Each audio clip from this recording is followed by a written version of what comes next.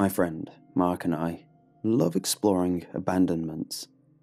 We've been doing it for years, and I'm telling you, it never gets old. The constant creepy feeling, finding new areas, guessing at the history. It's almost addicting. From the first time we did it, we were hooked. Still, you can only explore houses for so long before you have to move on to something bigger.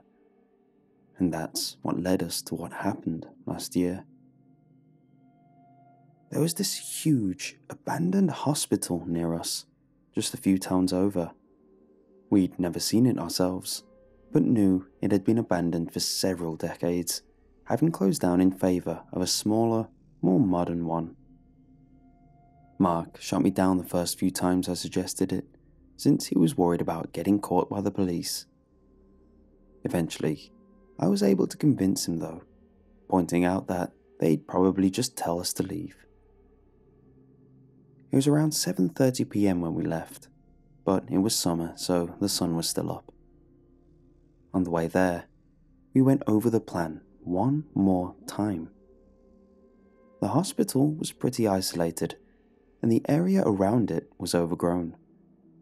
The idea was to drive to a parking lot about a quarter mile away. From there, we'd sneak through the bushes, and by the time we got there, it would be dark enough to walk across that last paved stretch to the front doors unseen. When we got to the parking lot, we stood by the car for a few minutes. The road next to the lot went by the hospital, and we wanted to get an idea for the traffic, and therefore our chances of being seen. It seemed like our odds were pretty good. In the 10 minutes we waited, only a single car went by. Next, we checked our supplies. For each of us, a flashlight, a water bottle, some disinfectant, a box of band-aids, and a cheap radio, for when we inevitably decided it would be creepier if we split up. As I started for the trees, Mark tapped me on the shoulder. "I almost forgot. I got this from the library earlier." He reached into his backpack and retrieved a rolled-up piece of paper. "It's a map of the building, for the fire exits and stuff. You take it." I asked, "Doesn't a map kind of defeat the purpose of exploring? We'll only look at it if we have to. If one of us gets hurt, it would kind of suck to bleed to death looking for the exit." "Alright, but why do I have to take it?" "Because one of us means me." He had a point. In the years we'd been exploring, we'd had 3 total injuries. All of them were him. I put the map in my back pocket, and we started towards the hospital. Just as planned, it was dark when we got there. Because of the surrounding trees, we couldn't make out a clear silhouette of the building against the sky. Shining our flashlights on it showed a brick exterior and 3 floors. Most of the windows were broken. The main entrance was wide open. One of the double doors was on the ground nearby, with the other nowhere to be found. Most definitely, we were not the first people to check it out, which was expected. I don't think we've ever had to break in ourselves. In we went. The place was in really bad shape. The floor was covered in dirt, and most of the doors had been kicked in. There were holes in most of the walls, indicating that thieves had taken the copper wiring. There was also loads of water damage. With all of this, do I even have to mention the graffiti? The first floor was probably the most interesting. It had the cafeteria, staff room, and, by far most interestingly, the morgue. There was even a set of tools left behind. As a rule, we don't take things from abandonments, but at that time, we really wanted to. We went up the stairs to the second floor. There, most of the doors were intact and there was no graffiti. I guess the teenagers looking for trouble were too lazy to climb a set of stairs. The thieves had motivation though, and there were just as many holes in the wall as downstairs. It was at this time that, as always, Mark wanted to split up. I tend to take my time, and he moves pretty quickly in comparison. I go for details, he aims to see everything. Because of this, I knew he'd end up far away from me. It was alright with me though, as I kind of liked the silence. The creepiness is a big part of what makes it fun, and if he didn't split us up, I probably would have. The second floor was mostly just patient rooms.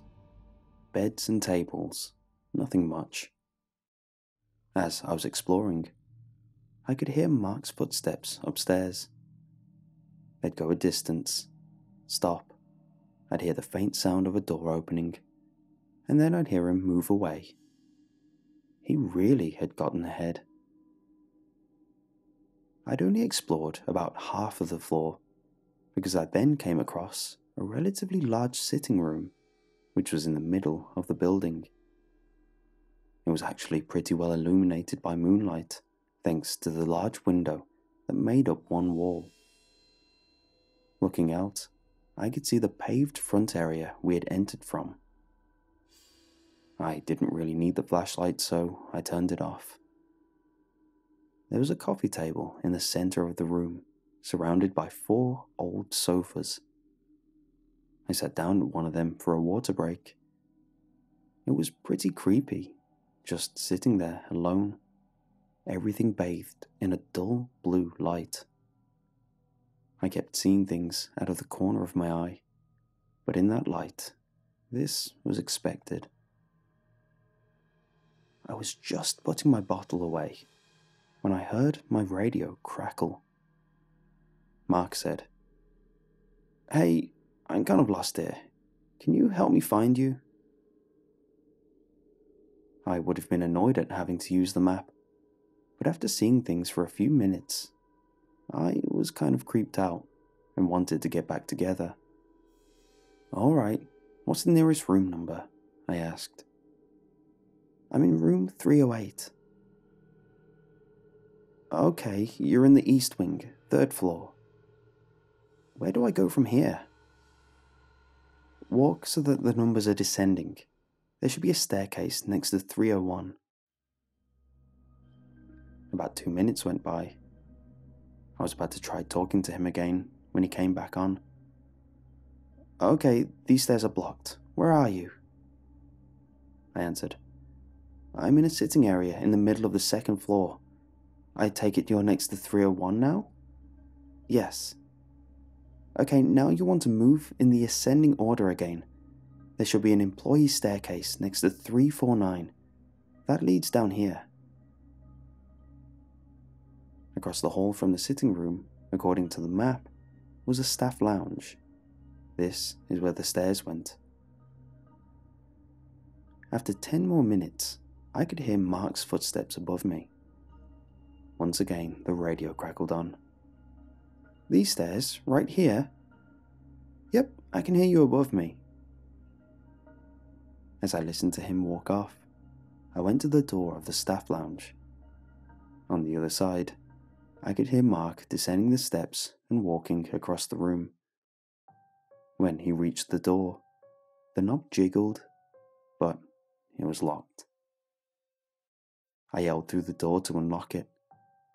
Strangely, he answered through the radio, even though he was just on the other side. "The lock is broken. You'll have to open it for me." I really don't like damaging sights, but I was way too freaked out to keep sitting there by myself while I led him to another staircase. I backed up and got ready to kick the door down. Just as I was about to kick it, my cell phone rang. I practically jumped through the ceiling. I answered the phone. "What? Christ, you scared the crap out of me. And you've been scaring the crap out of me." was Mark. I asked, "What do you mean I've been scaring you?" "You weren't answering my radio. I've been outside for like 20 minutes. Where are you?" I went back to the sitting room and looked out the window. Sure enough, there he was on the pavement. I asked, "Okay, I'm on the second floor, the big window in the middle." I saw him looking around for a second. He said, Yeah, I see you." It was then that I heard a loud series of bangs. I ran into the hall. The staff room door was shaking with each hit. Whoever was on the other side was wailing on it, trying to get out. I turned around and tore out of there. I met up with Mark outside, and without a word, we ran through the woods to the parking lot. We got in the car and sped off towards his house. When we got there, I told him what had happened. Then he gave me his experience. "When I went ahead of you to the other end of the second floor, I tried to get upstairs, but it was blocked by debris. But I heard footsteps up there. I kept trying to get to you on the radio and ask how you did it, but you weren't answering. I thought you were screwing with me, but I was creeped out. I waited for you outside and eventually thought to try your phone." I was thoroughly freaked out. But he still had one last detail for me. "There's one more thing," he said. "Remember when I called you and you asked if I could see you? I did see you, but..." He paused. "I didn't want to say anything then, but I could swear I could see people in the third floor windows."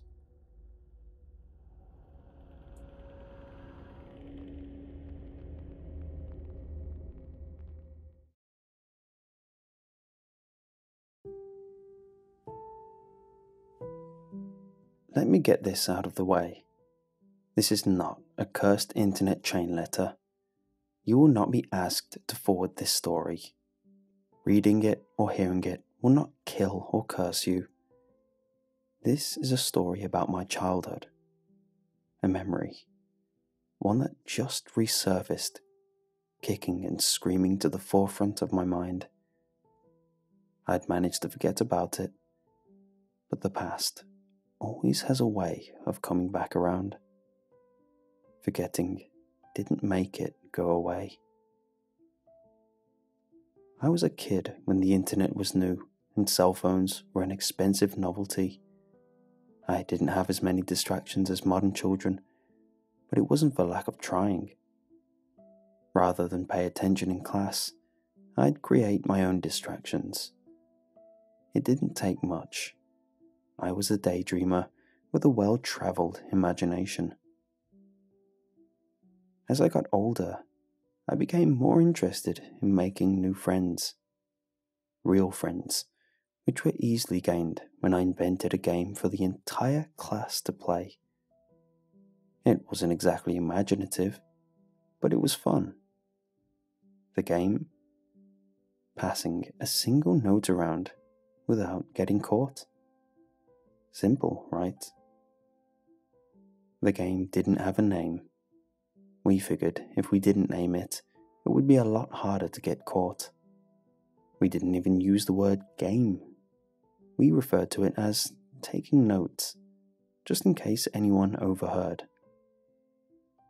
A lot of the fun came from the secrecy and the ninja moves we had to master in order to pass the note around unnoticed. There were 3 rules. Don't get caught. Add something. Pass it on. We won when the note was passed around and came back to me. At recess, we'd read the note and have a good laugh. Sometimes we'd collectively make up one big story, or each share a joke. It all depended on what I wrote first. It was only a little bit of power, but it still went straight to my head. Suddenly, I was the most popular kid in class. I didn't need the daydreams, not like I used to. We almost always won.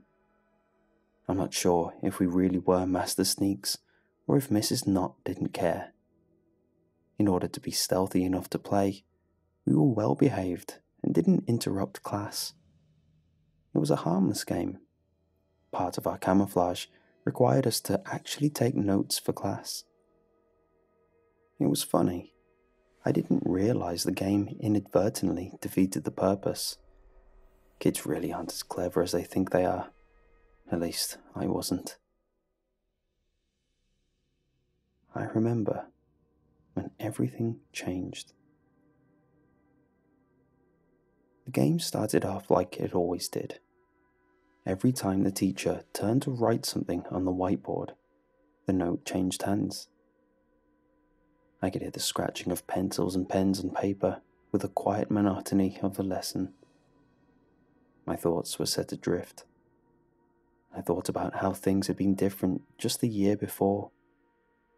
Real friendship was a lot less frightening than the warped version my head had made up.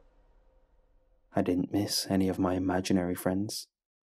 They were all but erased as I started learning the social skills I'd lacked when I was younger.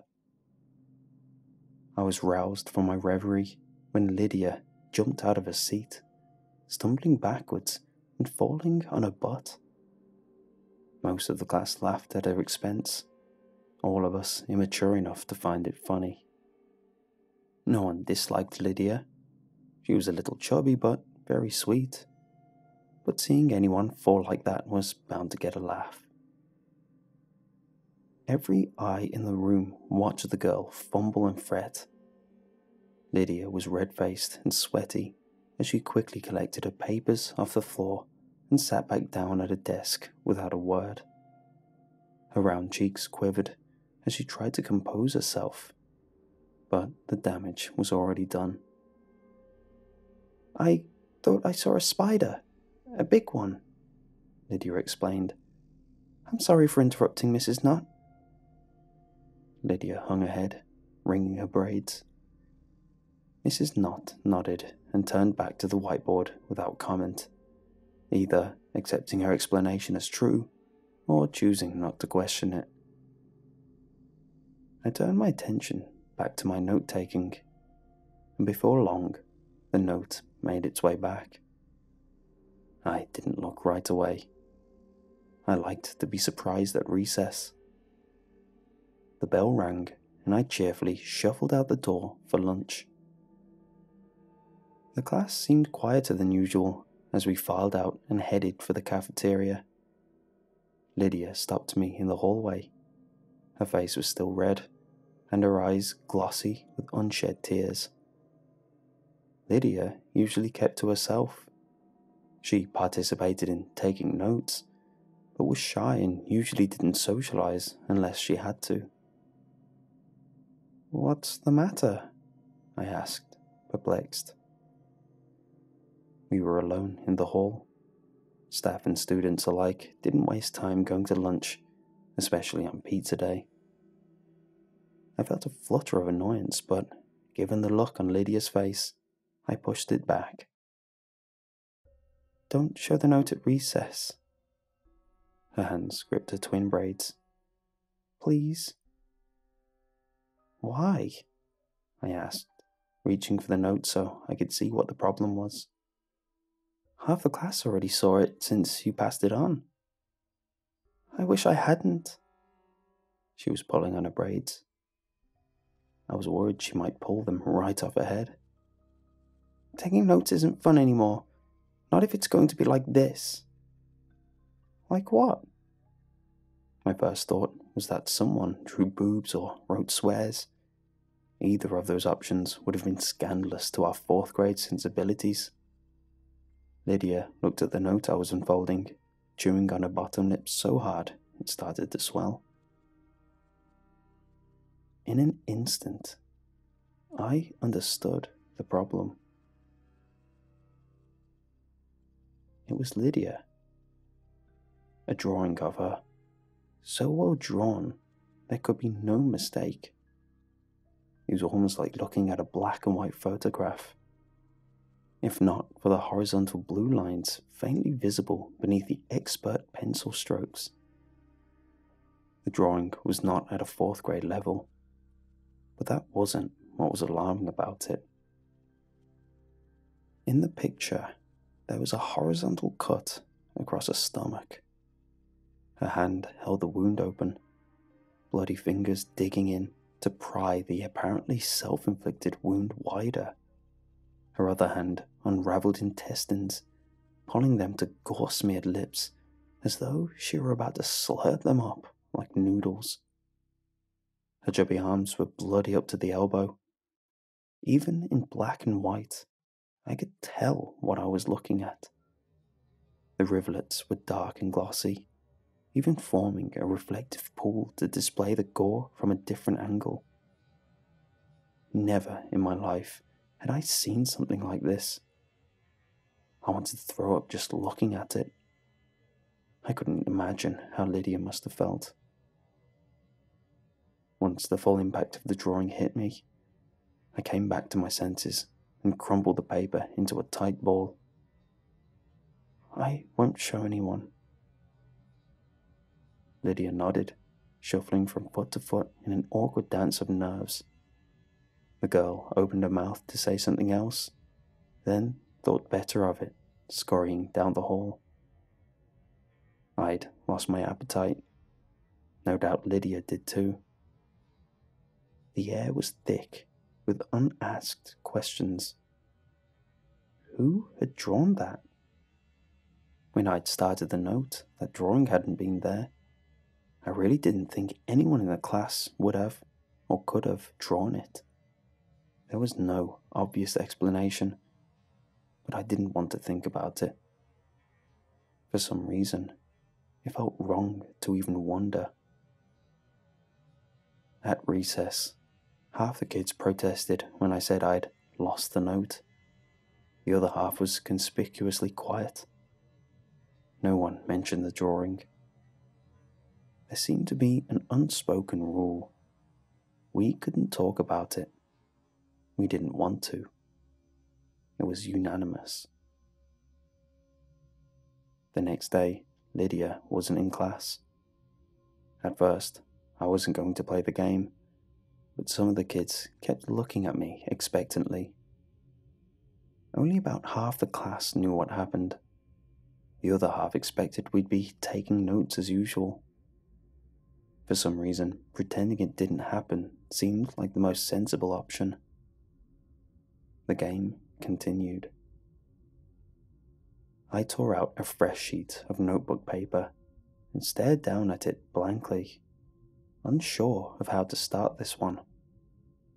Any sense of mischief or fun was long gone for me. I didn't want to play anymore. Why did it feel like I had to? I scribbled something down. I don't even remember what. The game begun, but I didn't really pay attention until the dreaded note made its way back. I felt like a prisoner to the game. It was only a piece of paper, but it felt heavy to me. I didn't know what I'd see. I couldn't convince myself the game hadn't changed in some fundamental way. I wasn't the only one who felt that way. Just days before, we were all laughing and smiling. Not anymore. Only about half the class waited eagerly for me at recess, the other half trickling in, heavy-footed with reluctance. It was as if they were here out of obligation. As I smoothed out the creased note, I almost wasn't surprised to see the new drawing. This time, it was Brian, a grisly scene sketched out with such realistic detail that my brain refused to register what I was looking at first. Bubbling, blistered, and blackened skin might have left him indistinguishable, if not for the fact that his face was left untouched by the licking, angry flames, drawn out in colour this time: red, orange, yellow, and black. Brian's dimpled smile and freckled nose were unmistakable. His body positioned in a crouch beside a wall of flames, as though he were merely warming himself by a campfire, arms extended, hands rubbing together, charred skin flaking off with friction, peppering the fire with bits of blackened flesh. I pressed my hand over the drawing, covering it up, but it was too late. We'd already seen it. Even the drawing felt hot beneath my palm, words and bile competing in my throat as my eyes skimmed the rest of the note. Everything else was harmless. Snippets of conversation and jokes, benign doodles. I recognized the handwriting, knew who wrote or doodled what. Everyone was accounted for, except for Lydia.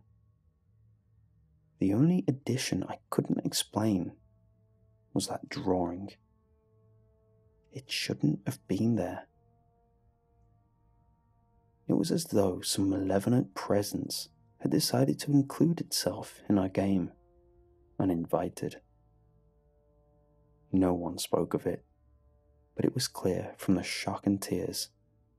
We'd all seen it this time. When I pulled my hand away from the drawing, it came away stained red and black. I buried the note, along with the one depicting Lydia by the sledding hill, a cluster of silent children. It felt like a funeral. Brian was the last to leave the mound. His skin was the colour of sour milk, which made his freckles seem dark in stark contrast. He didn't cry. He didn't ask questions. He just stared at the dirt with glassy eyes, even after the bell rang and everyone else went to class. When I began to trudge back to class reluctantly, I swear I heard a whisper. Pass it on.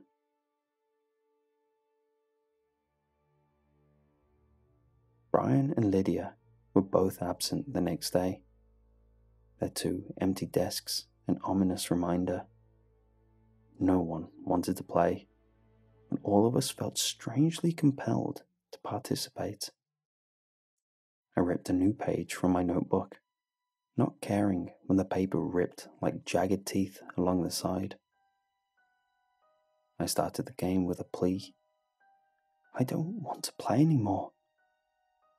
The scrawled message almost illegible, as if even this violated some implicit rule. My hand kept moving across the page, before I even realized what I was doing. Before I realized I wasn't in control of my arm anymore, I'd written a reply. Pass it on. Written in perfect cursive, handwriting that wasn't my own.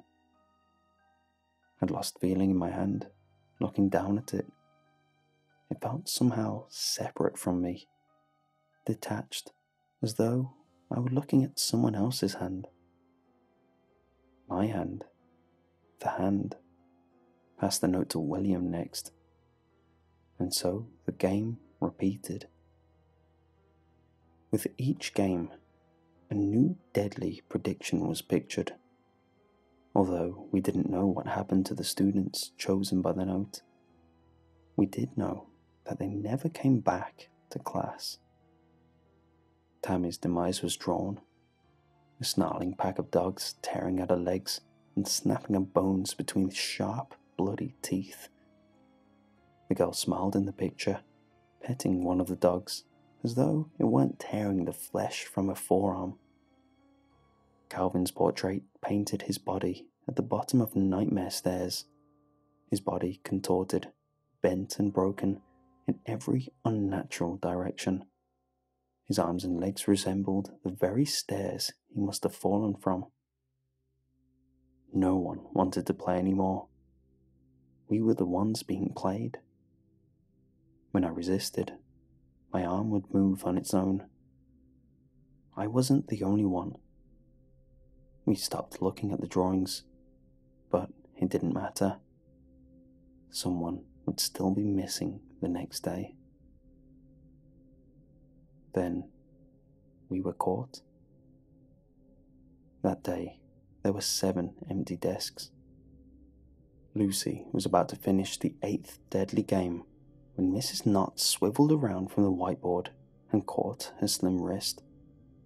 Without hesitation, the teacher took the note out of her hand and began lecturing us about disrupting our learning environment. The lecture was worth it. By getting caught, Lucy had lost the game. Losing the game had freed us somehow, breaking whatever hold it had over us. We never played the game again. 7 students never returned to school. As children, we were spared any sort of explanation, and no one asked. I spent the rest of that year, and every year after that, as a serious student. I went back to being a loner with no friends or games of any kind. I didn't even go to recess, opting to work on homework or read books in the quiet solitude of the library instead. I didn't think about what happened for a long time. I moved on with my life. Until last night. I was drinking by myself at the bar into the early hours, hoping that liquor would lubricate my sleepless night. An old woman claimed a stool beside me, her body stooped with age. That didn't stop her from swallowing several shots in quick succession.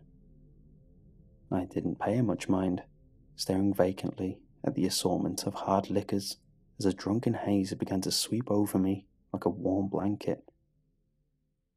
I could feel the woman's intense stare as she slid a piece of paper towards me. A soft rustle I somehow heard even over the loud music. I stared down at the note on the counter. Dirty notebook paper, folded into a square with frayed edges. I looked up at the woman. Her mouth was moving soundlessly, but I could tell she was saying the same thing over and over again. Pass it on. I recognized the woman.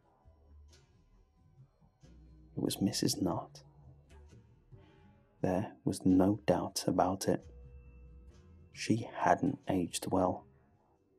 Her eyes dark and haunted, touched with madness. Her features were haggard and pale, her body frail, as though she were made of paper mache. I didn't need to open the note to know what it was. For all these years, the game had gone unfinished, until Mrs. Knott finally passed it on, back to me. The game was won. I can't begin to guess what happened to my old teacher, but it was enough to drive her to seek me out and deliver this note. I had to take it. Although my right hand felt like it was filled with pins and needles, it was my choice to reach out and take it. The game had been my idea. The lives lost were my burden to bear. The curse could only end with me. Thank you. I'll take it from here. You protected us.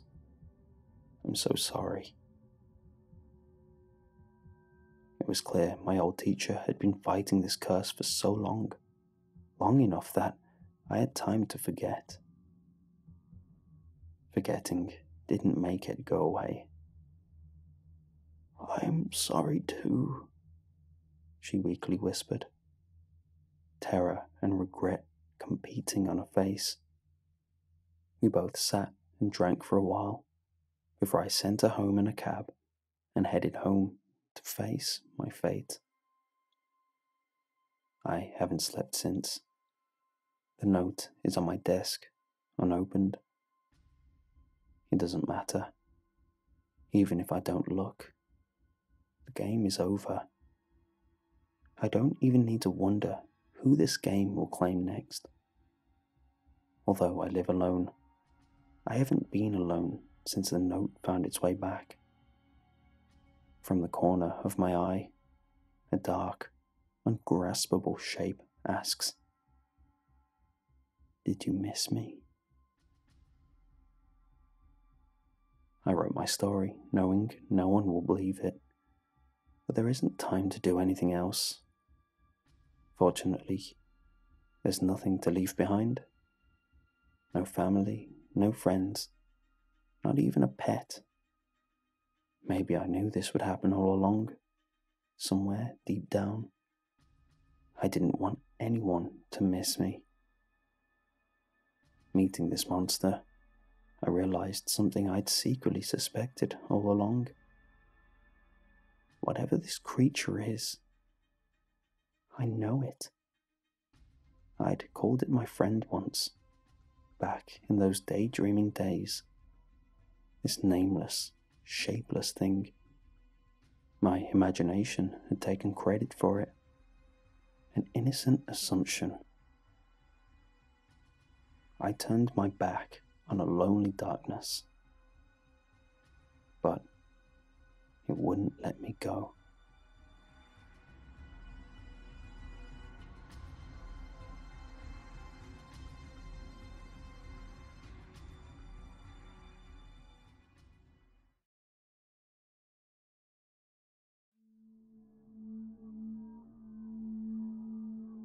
It's a grave understatement to say that, as a kid, I was addicted to League of Legends.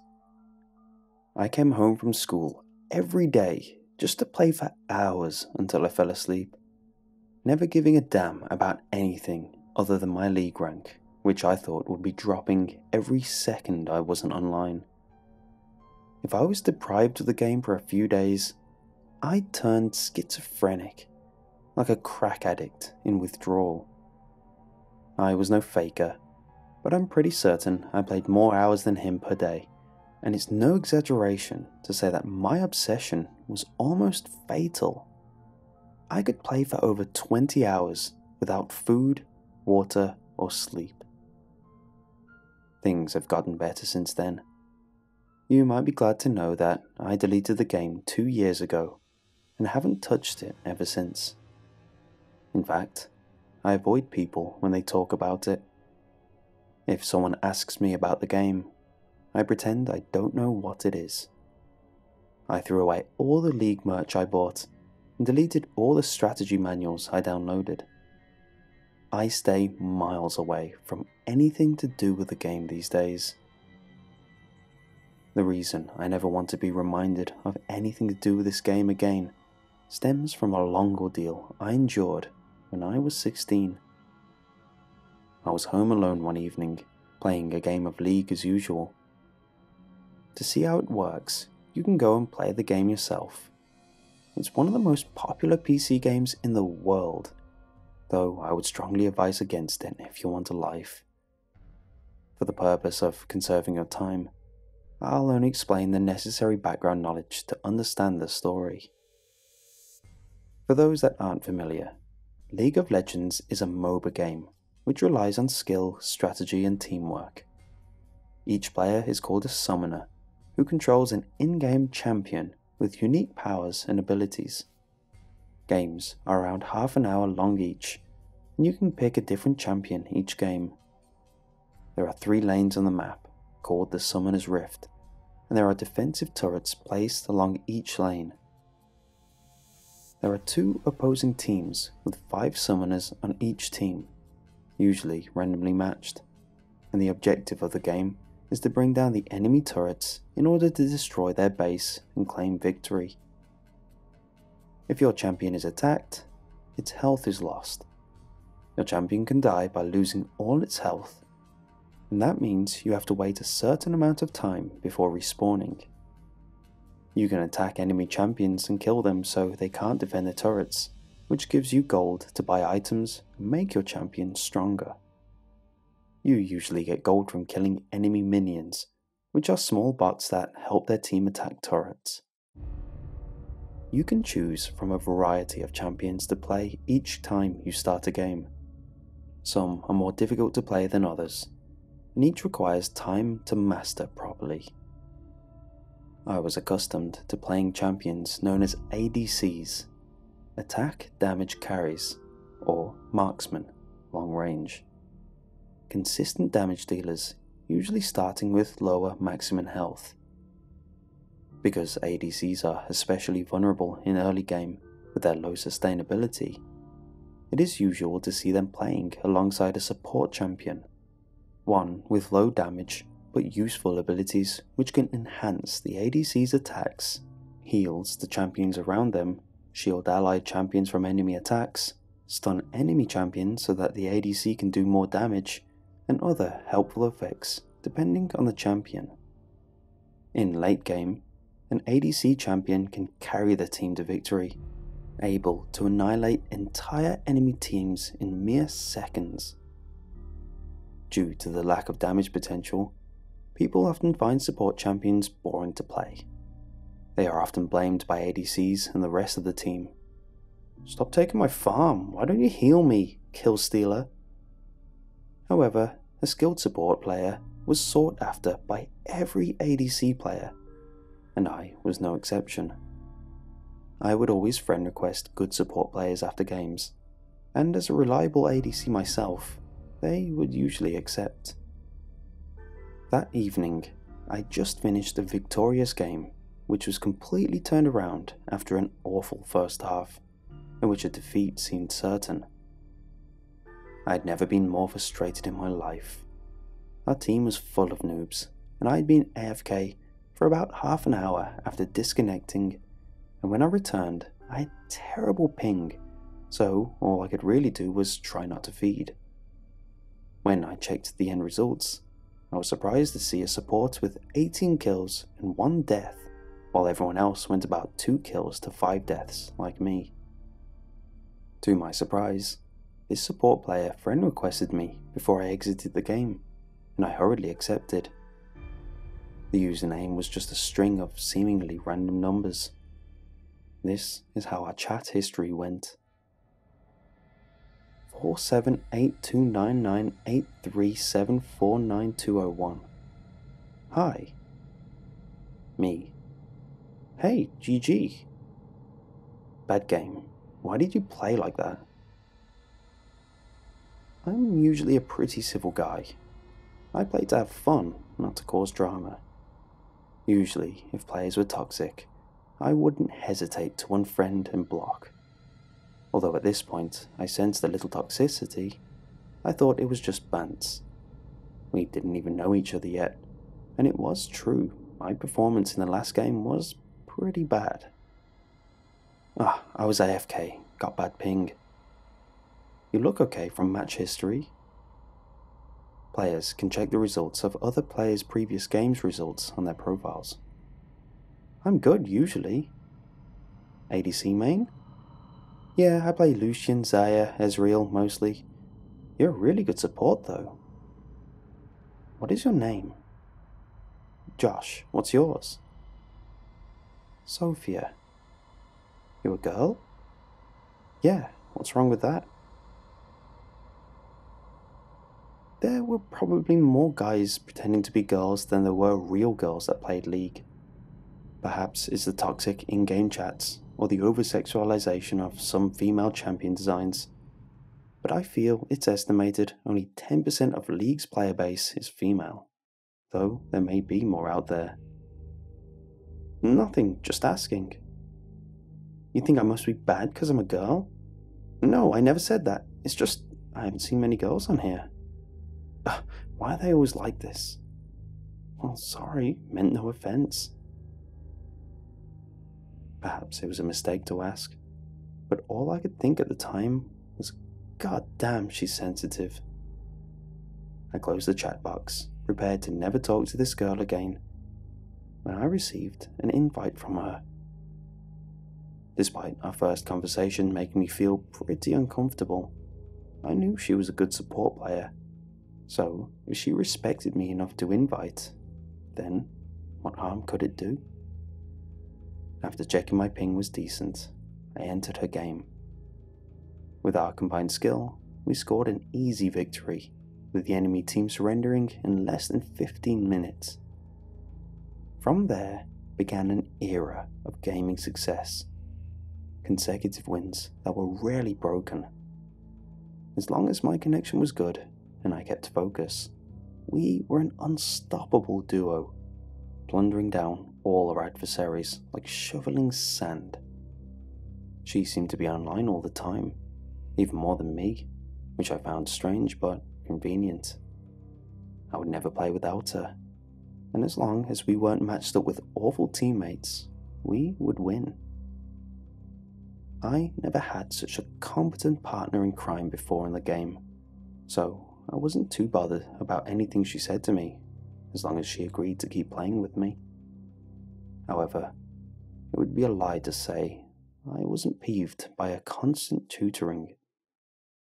For some reason, she felt the need to constantly remind me that I was the limiting factor in our duo. After each game, you can download and watch a replay of your game to analyze what you or any other player did throughout the game. It's an incredibly useful learning tool. However, it gets annoying if abused. I gave her my WhatsApp number, as it was easier to message outside the game.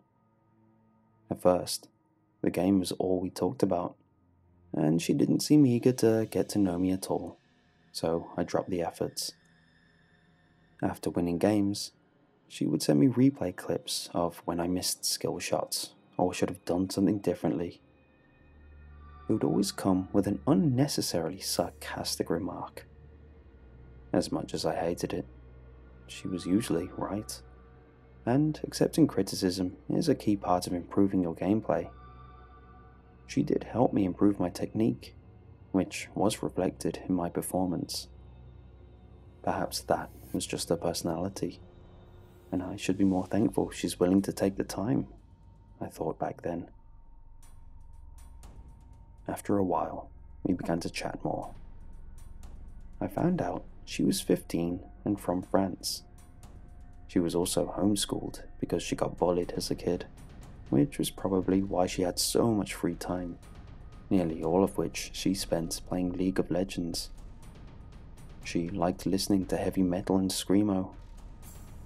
Above all, she made it clear to me she wasn't normal, and sent me her various psychologist reports in French claiming she had bipolar disorder and anger issues. Sure, I could tell she had problems, but she wasn't as bad as some people I had seen before with those issues. She was funny and nice sometimes, when she was in a good mood.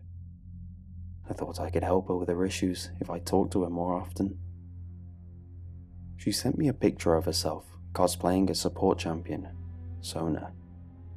If the girl in the photo was her, then she looked stunning. She had long wavy hair, which she dyed blue, and gorgeous blue eyes that seemed to glow. I considered the obvious possibility. I was being catfished. But to be honest, I didn't care what she looked like that much, as long as she was helping me secure those victories. Still, it felt good to think that there could be a babe behind that computer screen. Perhaps one day we could even meet. When we lost games, which was rare at first, she would get extremely mad. Her reactions were so exaggerated that at first, even for someone with anger issues, I thought she had to be joking just to be funny or get a point across. She would curse at the other team members, search up and analyze their match history, and watch replays of their mistakes over and over, texting me things like, "What the hell was this retarded noob doing?" at various points of the replay. These were usually randomly matched ally summoners we would never see again. It was rare to see anyone more obsessed with the game than I was. and I slowly began to discover that her infatuation with it was on a new level. As you win more in League, games get harder. You get matched up with more experienced opponents, and soon it's difficult to keep your win streak up. The time eventually came when all this winning hit a plateau, and we were both getting frustrated. She would sometimes take her anger out on me, which I endured out of fear that she thought I was inadequate. We were both addicted as hell, completely dependent on each other, and constantly lacking sleep. It spiraled into a pretty toxic situation after a few weeks. However, things really took a turn one evening. We were in a game in which one member of the enemy team scored a pentakill. I figured he must have been a smurfing pro player, as nobody on our team was exceptionally bad. But it was just that he had incredible mastery. As all our dead champions lay scattered across Summoner's Rift, chat exploded with accusations against our support, Sona, the champion, which Sophia was playing. "If Sona used W, we would have killed their ADC," someone typed in chat. "Why didn't you heal? You weren't on cooldown. Idiot Sona didn't ult. Sona noob. 478, I hope your mom gets cancer." I quickly chipped in, as I didn't want things to get too ugly. "Shut up and play." Once I resurrected, I kept on playing, with even sharper focus than before.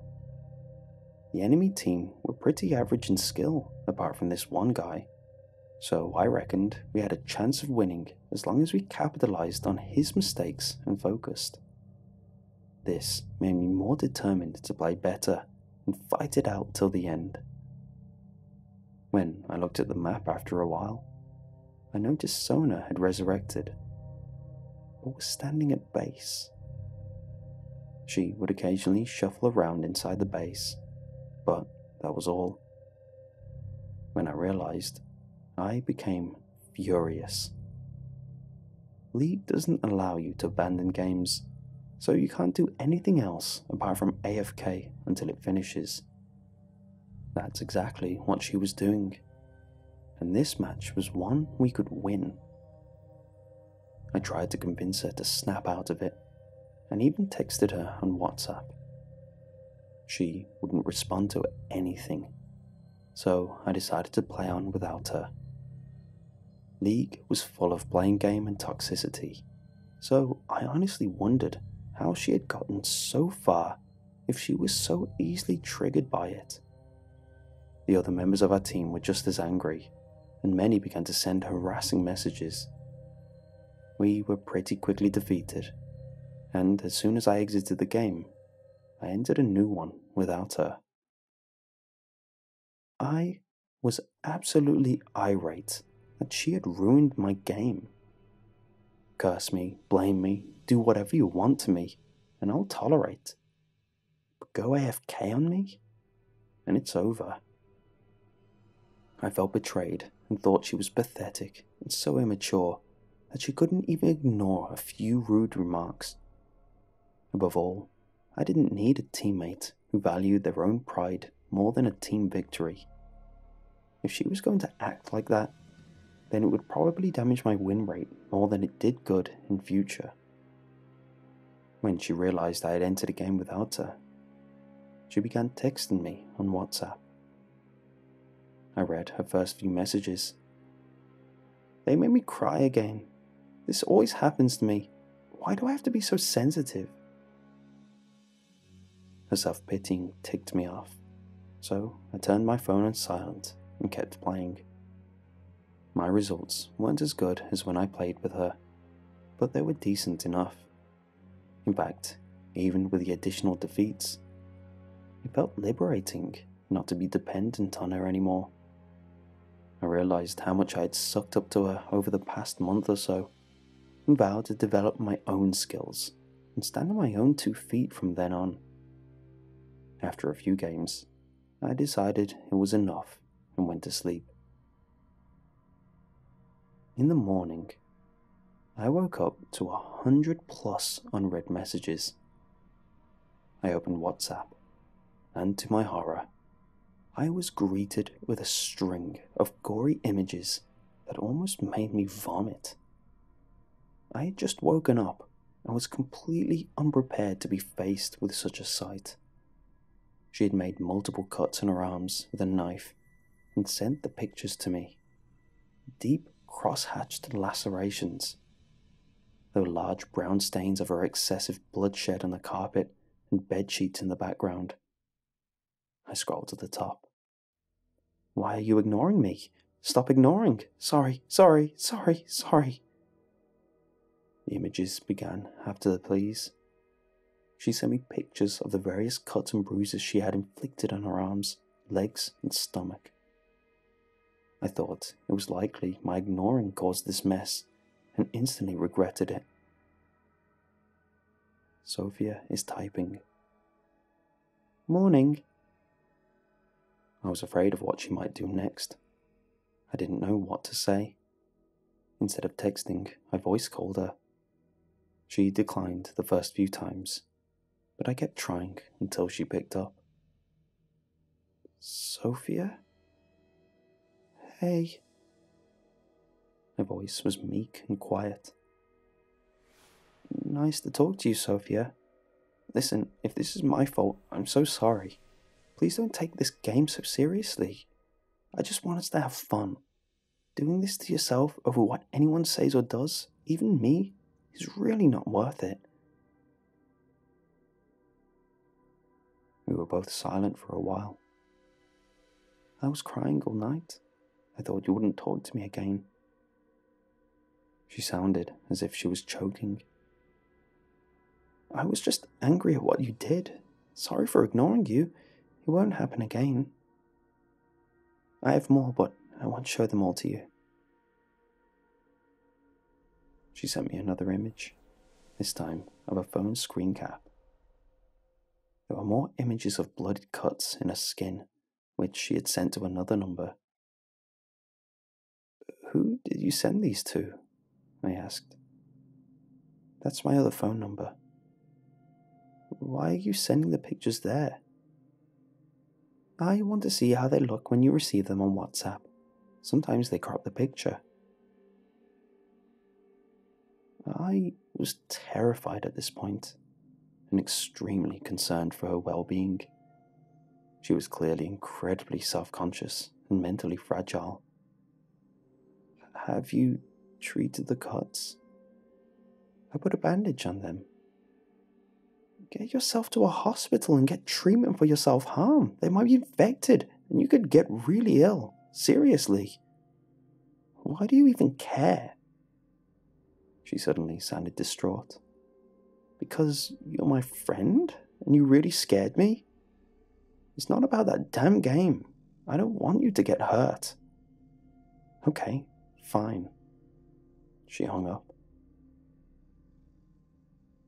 I wasn't entirely convinced she would take my advice. That day at school, all I could think about were those bloody images, which had shaken me up badly. I'd never seen wounds in such a graphic detail, captured from every angle. The thick red stuff poured out of the stabs and tears in her arms, staining her furniture and splattered across the walls, clotted up in her carpet. On several occasions, I would hear her screaming and crying in my head. Was it my fault? When I returned home that day, the first thing I did was call Sophia. I asked if she had been to the hospital, and to my relief, she said she had sought treatment. All she wanted to do now was play. For the first time in years, I wasn't feeling in the mood to play at all, but I agreed if it would make her happy. Neither of us were in great condition, and this was reflected in our game performance. We would lose, she would rage, and I could tell that each game was making her increasingly agitated. You're not learning basic skill shots. Have you become dyslexic? Look at the goddamn map, noob. Get out of bottom lane. Where is our jungler? I told her to calm down and take a break, and when she refused, I logged off. She became incredibly angry and started to send me threatening texts, telling me she'd hack my account and send things to my friends. I decided that I had enough of this emotional abuse over a bloody game, and if she didn't calm down in the morning, I would block her for good. The next morning, I received more photos of cuts and bruises all over her limbs. My heart sank as another message came. They took it away. Took what away? I replied. She left me on red for a while, so I got worried and voice called. Who took what away? I repeated when she picked up. My computer. My parents came home from work yesterday and saw the bloodstains. Oh God. They said the games make me violent. Didn't you tell them you enjoyed it? That it was your escape? No excuses, they said. I couldn't do anything. I'm sorry. I didn't know what to say. I have nothing left. Sophia, there's more to life than that game. That's exactly what they said to me. Not just like them. I played it to escape their abuse, to forget about all the bullies and liars and fake people. I heard glass smashing in the background, and she screamed and pounded violently on something. I have a hammer! Her voice was suddenly high-pitched and calm, like an adult talking to a child. She began to laugh. The insane, choked giggles erupted into shrieks of scream-like yells. You know what I'm going to do with this hammer? Break all of their trash like they broke me. I'll break it. I'll break it all. Whatever you're about to do, please don't. Sophia? Sophia! I heard the sharp sounds of glass and ceramics shattering in the background. She hung up. I immediately unfriended and blocked her on the game, then blocked her on WhatsApp.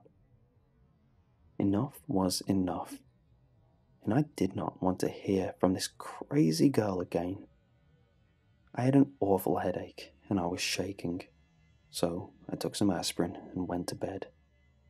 Exceedingly frustrated perhaps, but in ignorance of the nightmare that would await me the following morning. At 6:24 a.m. the next day, I received a WhatsApp message from a number I didn't recognize, but I immediately knew who it was. I rolled my eyes in frustration, prepared to block and delete. Why did you abandon your support? She was always there to help you. She never left you. She sacrificed herself for you. Do you hate her? One by one, the messages kept coming. My heart started to race, and beads of sweat formed upon my brow. You were supposed to protect each other, help her when times got tough like she helped you. But it's too late now, Josh. Look what happens when you leave your support. An image popped up, and I had to press my hands against my mouth to stop myself from chucking up last night's dinner all over the carpet. It was a dark, grainy image, but there was no mistaking what it was showing. The blue-haired girl I had seen in the photo some time ago was propped up against the wardrobe door, her head drooping to one side. Her eyes had been gouged out of her skull, and in their place were empty sockets. Her nose had been carved off and rested on her cheek like a plastic costume prop, the exposed flesh glimmering underneath. Blood had begun to clot in some areas, and in others, light reflected off the thick liquid, still shiny and oozing. There were lacerations all over her limbs, some old, and others newly formed. The flesh of her left arm had been torn so severely that a section of bone in her upper arm had been exposed. Her dress was torn, revealing her exposed chest where she had been stabbed violently multiple times. My phone buzzed. No help? Sona is dead.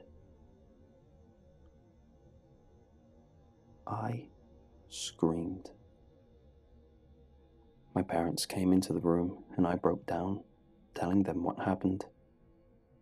They called the police, and after an investigation, they told us French authorities had already been informed. A 15-year-old girl in France had been detained after brutally murdering her younger sister.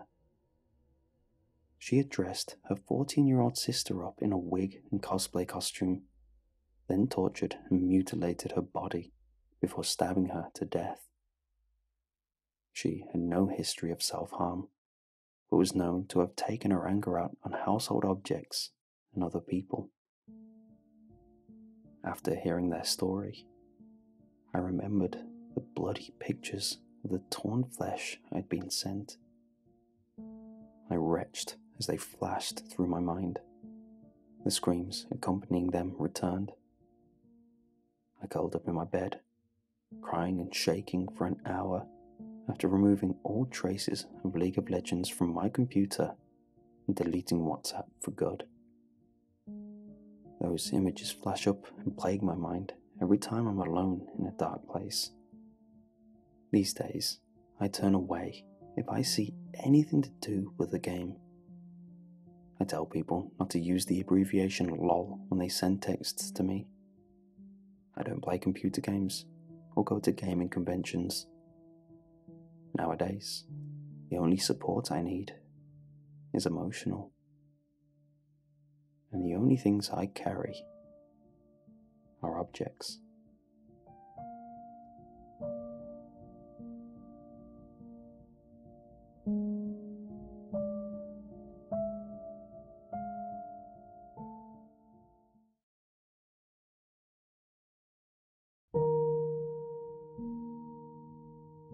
The summer storm seemed harmless at first. It struck on a hot August night, not unlike tonight. Pretty little alerts buzzed happily on every cell phone inside the safety and sanctity of my living room. My wife, Emily, was the first one to read the emergency message aloud to the group. "Flash flood warning in this area," she announced, with misplaced sing-song optimism. "Oh, I love watching a good storm." No sooner than she spoke, the evening sky erupted with forks of angry yellow lightning and buckets of cascading rain. 4 of us eagerly crowded the bay window to watch. That night, we were entertaining guests at our house in the New Jersey suburbs. Emily's best friend, Diana, was visiting from the city. Unfortunately for me, that meant her annoying and arrogant boyfriend was along for the ride. Aaron was awful. I hoped the storm would save me from another one of his self-righteous sermons. I was wrong. "Geez, this storm is biblical," I started, shaming myself for the bait. "Noah's Ark withstood many times this rain," Aaron finished. "Isn't that a fun fact? The Lord always provides."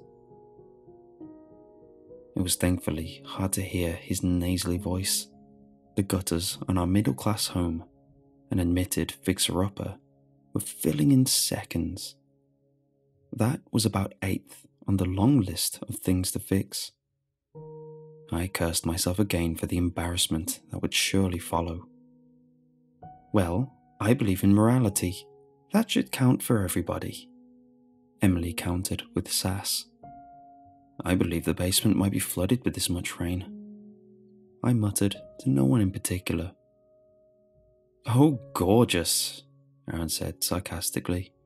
"Might want to have a guy look at that, bud. That's dangerous if you plan on having kids in here." He continued on about having a guy for every homeowner situation, which was really just his wealthy father. I motioned for Em to follow me. She met me worriedly in the kitchen. After taking 2 steps down, it was apparent that I was right about the rain. On the outside of the house, the stairs leading to the basement door are underground. In extreme circumstances, that outdoor stairwell can flood if there's too much water in a short period. If it floods, an avalanche of water will pour into the basement as a means to evacuate the now filled basin of steps on the outside. The end result was that our floors were filthy and covered in inches of water. I mumbled a quick, "Damn it," and asked Em to help me unplug the electrical equipment. In a panic, I turned off the circuit to the entire floor. The lights cut accordingly. We were left in darkness and silence. Suddenly, the only sounds were Aaron's muted voice and the angry pattering of rain. And then, Emily screamed. I sloshed across the cold water and reached out into the inky blackness for her. After a chest-tightening couple of seconds, I wrapped my arms around Em's shaking cold frame and thanked God that she was alright. Call that an overreaction at this stage, but my nerves were already shot, and I thought she got shocked. "What happened? Are you okay?" I asked. Em gasped and caught her breath. "Something swam by me." If the prospect of dealing with an insurance provider had not freaked me out already, that did. Panic built up inside my throat like a lump. We need to shovel the water out of the staircase. The drain must be clogged. I started to look for my boots, but they must have floated into the office. "I'll be right back. Maybe Aaron will help me." "No!" Emily shouted suddenly. She gripped my arm so hard that there were red impressions from her fingernails. "Don't go outside. It's dangerous." She was right, as always. The wind alone was sure to take down a few trees, not to mention the lightning passing through like a constant, convulsing current. Either of those things made going outside pure stupidity. The emergency alert warned people to stay indoors. I nodded and followed her out. We headed back up to the kitchen like depressed, waterlogged squeak toys. Diana was the first to greet us at the top. "Look at the two of you! Did you pop a pipe?" I ignored her. So did Emily. We were mad enough, and tolerance for their nonsense had reached an all-time low. Soon enough, Aaron rounded the corner and let out an open guffaw at our drenched clothes and hair. "How's the weather down there, guys? Huh, right?" I think I mumbled something about his stupid-looking golf cap. I regret that, especially now. Emily grasped behind me, but I didn't care at the time.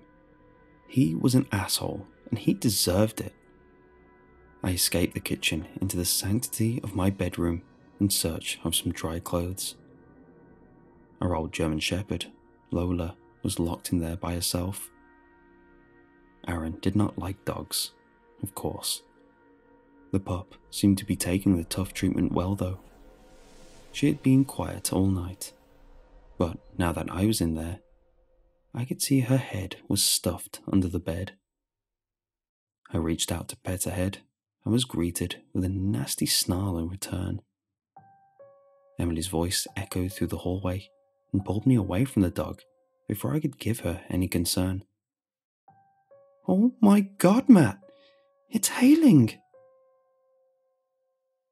Either the devil was dancing on our rooftop, or she was right again. I looked outside and saw fist-sized golf balls and ice punch their way into the pavement of my already chipped driveway. I cursed myself, this time for leaving the car outside. I closed the bedroom behind me and joined the group back in the kitchen. Diana seemed to be following the same line of thought. "Emily, the Jag is out there. That stupid car costs more than this house. Can we use your garage?" she asked. "Well, I guess our cars aren't in there." She shot me a knowing glance. "But don't go outside, Di. It's really unsafe." "It's just a little ice weather. In August," she snorted. "Hey, maybe those asshole scientists are right, huh? Pastor Pete says not to trust it though. Just another hoax." She pulled open the deck door before we could protest her anymore. "This is bonkers, guys. It's freezing. Do you feel this? Are we still in Jersey?" I did. The area was so cold that it wafted its way through the kitchen. Subconsciously, the three of us backed away from the open door just as the balls of hail in the sky shifted to pristine snowflakes. "Diana, get inside, now," Aaron started. "I'll be right back, hon. Stop," she countered from the doorway. "Diana, you big, stupid idiot. Get in this house right now," Aaron said sternly. How holy. Of course, that made Di more mad. She slammed the door and disappeared into the growing fog. And then it was quiet. We waited for her in silence. At first, it only felt like a minute. Emily was pacing back and forth while I surveyed damage to the rest of the house. A few trees seemed to have fallen in the backyard. The snow was accumulating at a record pace. In what seemed like only a couple minutes, there was already a half-foot of it on the ground. The wind whipped back and forth to create drifts of a foot or deeper. I was watching it from the bathroom when Aaron called out for our attention. "I never heard a car start." The three of us converged again by the deck door. The backyard was a backdrop of white. It was impossible to see the driveway. "Did either of you hear a car? We have to go find her," Aaron continued in a growing frenzy. "We cannot go out there," Emily said in a mouse-like tone. "Just wait another minute." Aaron looked from me to my wife. I shrugged in his direction. "To hell with you both. You belong there with your morality nonsense. Open the door." Aaron pushed them out of the way in his haste. Before he got halfway there, I grabbed him by the collar and threw him out the door myself. Then I slammed it shut. The house was then quiet again. We were left with Aaron's golf cap thrown back inside with the wind. I was just about to remark about what an asshole he was, when suddenly an enormous roar punched through the storm. Emily and I darted to the deck window to check it out. At first, there was nothing to see. Waves of snow sheets encompassed every corner and tree branch on our property. Visibility was low. But then, in the corner of the yard, a flash of red jacket alerted my eyes to a shape moving quickly by the driveway. It was Aaron. He was trying to run across the snow, but he wasn't getting far. He kept looking behind him at something just outside my line of sight. After a few feet, he seemed to give up altogether and fall helplessly to the ground. Then the thing behind him came into focus. "Oh God, oh my God, oh my God, Matt, look at it, look at it, look at it, look at it, what is that?" The snow blocked most of my view, but some facts were easily discernible. In comparison to Aaron, the creature stood at least 3 feet taller. Its back was hunched, and its skin was covered in a matted, dark-coloured hair. It followed our former friend lazily. There was no haste to its movement. When it caught him, it lifted him up in the air like a chew toy. The sickening crunch was more than enough for me to grab Emily and hold her eyes up against my shoulder. Neither of us needed to see any more. My first instinct was to lock the doors. Lola was barking, and that would draw attention. I knew whatever was outside would soon set its sight on the house. I grabbed Em's hand and ran to lock each lock. For once, I thanked myself for spending money on security that summer. When that was done, we huddled in the bathroom with the dog and waited it out. It was quiet again. I know, given the absolute mess that we had just witnessed outside our own house, you would think it would be panic. But Lola now knew to be silent. She took to a spot under the bed. Emily whimpered, but her voice was muffled under the covers. I watched the snow. The snow was not stopping. After only an hour or so, more than a foot had piled up. There is always a stillness in nature when such a storm occurs, but there was something too still.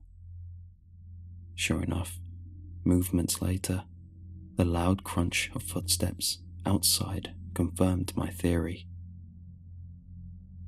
"Open the door," echoed a familiar and haunting voice from somewhere in the distance. "You two idiots, open the door." Emily and Lola both cried by my side. I felt helpless. Something started to tap at the walls of the house. It ran back and forth and tapped each door and window it could find, like it was searching for weaknesses. The noise sounded like long nails clicking against the wood frames. Seemingly frustrated, the voice called out again, this time with a horrible parody of Diana's obnoxious accent. "Look at the two of you. Just another hoax." The curious scratching focused on the front door. Then it turned into a vicious pounding. "This is bonkers," it screeched with a horrible, throaty laugh. It coughed. The voice was horribly disjointed as it switched between Diana and Aaron's two very different tones. "Open the door. The Lord always provides. Open the door. The Lord always provides. Open the door. Please, Matt. Open the door. Please, Emily. Open the door. Open the door. Open the door. Open the door." Emily screamed alongside it in a hysterical, horribly wounded, yet still battle-ready tone of her voice. "Go screw yourselves!" Then she did something I had never seen her do in 5 years of marriage. She got down to one knee and prayed. The prayer was not to anyone in particular. Em was never that religious. I could not even hear much of what she was saying through the horrible banging outside. But somehow, she looked at peace. She thanked someone, anyone, for our life. She thanked them for our house and for our memories inside, for all the warm times and holidays spent around the fireside, with seasons of Netflix and cases of bottled wine. She thanked them, all of them, any and all gods that might be present on earth on that hellish evening. And when she finished, she offered them one final line. "If someone is watching what is happening to us," she started to sob desperately among the scrapes, "please help." Something answered. The pounding receded, weakly at first. Then the great footsteps that arrived exited the same way they came. After another agonizingly silent hour, the snow started to taper and disappear altogether. Moonlight crept through the windows as the clouds receded and snow melted swiftly in the rising sun. When the morning came, the weather finally died down. Our friends were reported missing. They have not been found. Tonight is the 1-year anniversary of their disappearance. There is a warning for another severe storm. We will not be opening the door.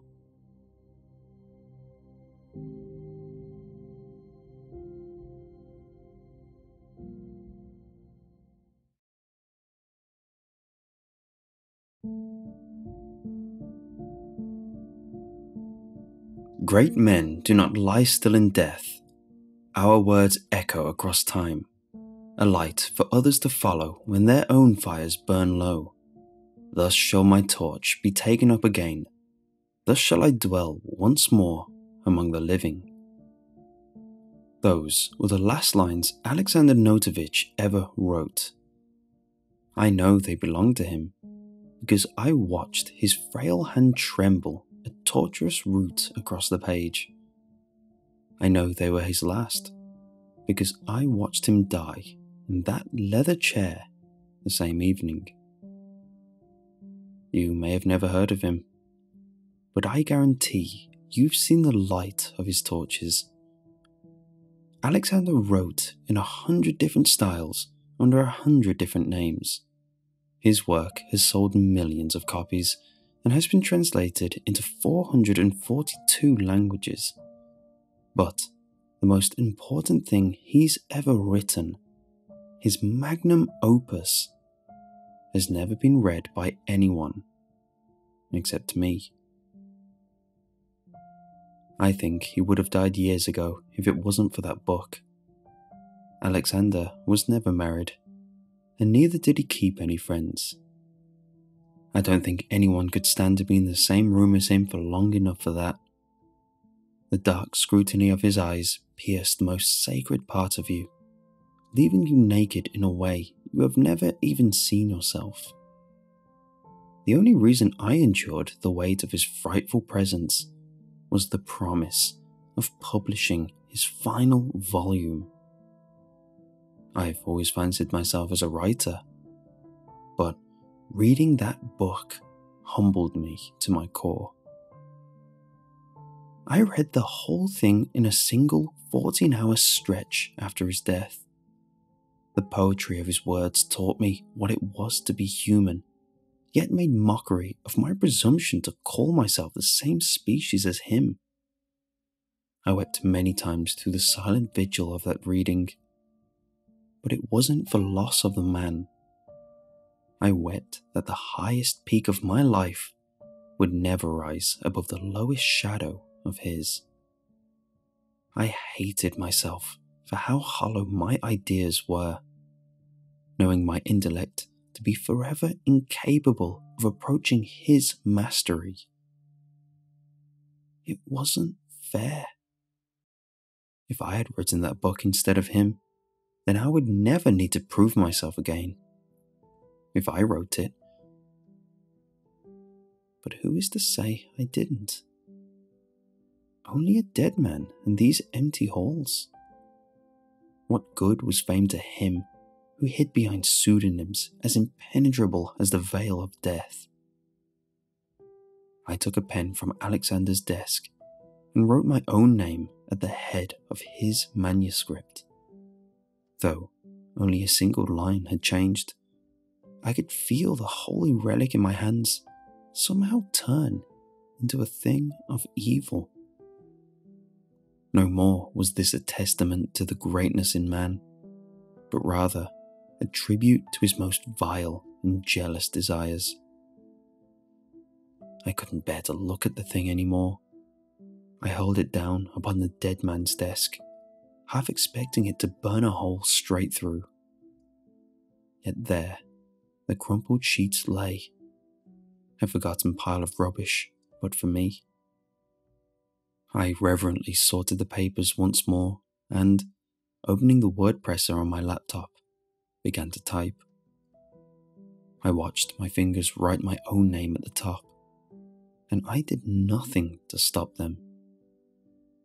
It took several days to type the entire manuscript, made longer by my constant need to reread passages that I'd somehow skipped the first time. It wasn't a matter of 2 pages sticking together either. There were unfamiliar sentences within memorable paragraphs, unnoticed notes in the margin, and even a whole chapter that I had never seen before. It was almost as though someone had edited the work during the night. I dutifully recorded them regardless, telling myself that I had been too excited to register them the first time around. I didn't allow myself to question the genius until I'd reached the very last sentence of the very last paragraph on the very last page. Thus is my torch taken up again. Thus I dwell once more among the living. The first time I read that line, it was written in the future tense. Now it was written in the present. I was sure of it. The lines had been steered into my mind as surely as my own name. Alexander's house no longer felt as empty as it had a moment before. Those who have stood alone beneath a storm-ravaged sky would understand the brooding electricity I felt around me. The soft whir of the overhead fan seemed to grow louder, its motion stirring the papers on the desk for the first time. Before my eyes, the metal beads beneath the fan slid downward until a clear click resonated. The fan increased in speed again. I fumbled my way out of the chair and reached to turn it off, but before I could, the chain had already pulled once more. The blades were slowing on their own accord. In the sudden silence of the dread air, I heard footsteps downstairs. They were soft and deliberate, a panther stalking an unsuspecting prey. I raced to the top of the staircase to settle my rebellious imagination, but stopped short as I reached the first step. The outdoor porch light had just turned off. A second later, the kitchen light extinguished, then the living room directly below the wooden stairs, dissolving the whole first floor into shadows. The creak as someone stepped on the bottom stair. Footsteps again, faster now, something sprinting directly up the flight of steps in an avalanche of buckling wood. I yelped and scrambled backward into Alexander's study. I couldn't hear the footsteps over the thunder of my own blood. I slammed the door behind me. There wasn't a lock, so I thrust my back against the door and braced my legs against the floorboards to pin it shut. Straining with static tension, I forced slow breaths and willed the drumroll of my heart to slow enough for me to listen. nothing. So quiet that there was no marker to separate the fleeting seconds.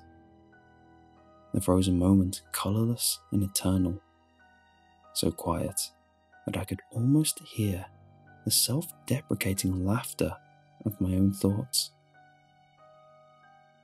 I was being absurd. All I'd really seen was an electrical abnormality. More the rule than the exception in an old house like this.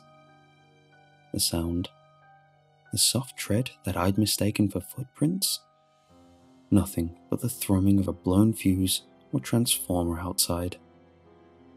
"Alright, wise guy," my thoughts seemed to retort. "Then why don't you explain those shuffling sounds running up and down the doorframe?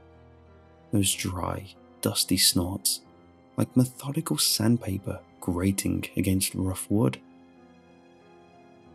The study lights cut with such vicious swiftness that I jolted and grunted in sudden alarm.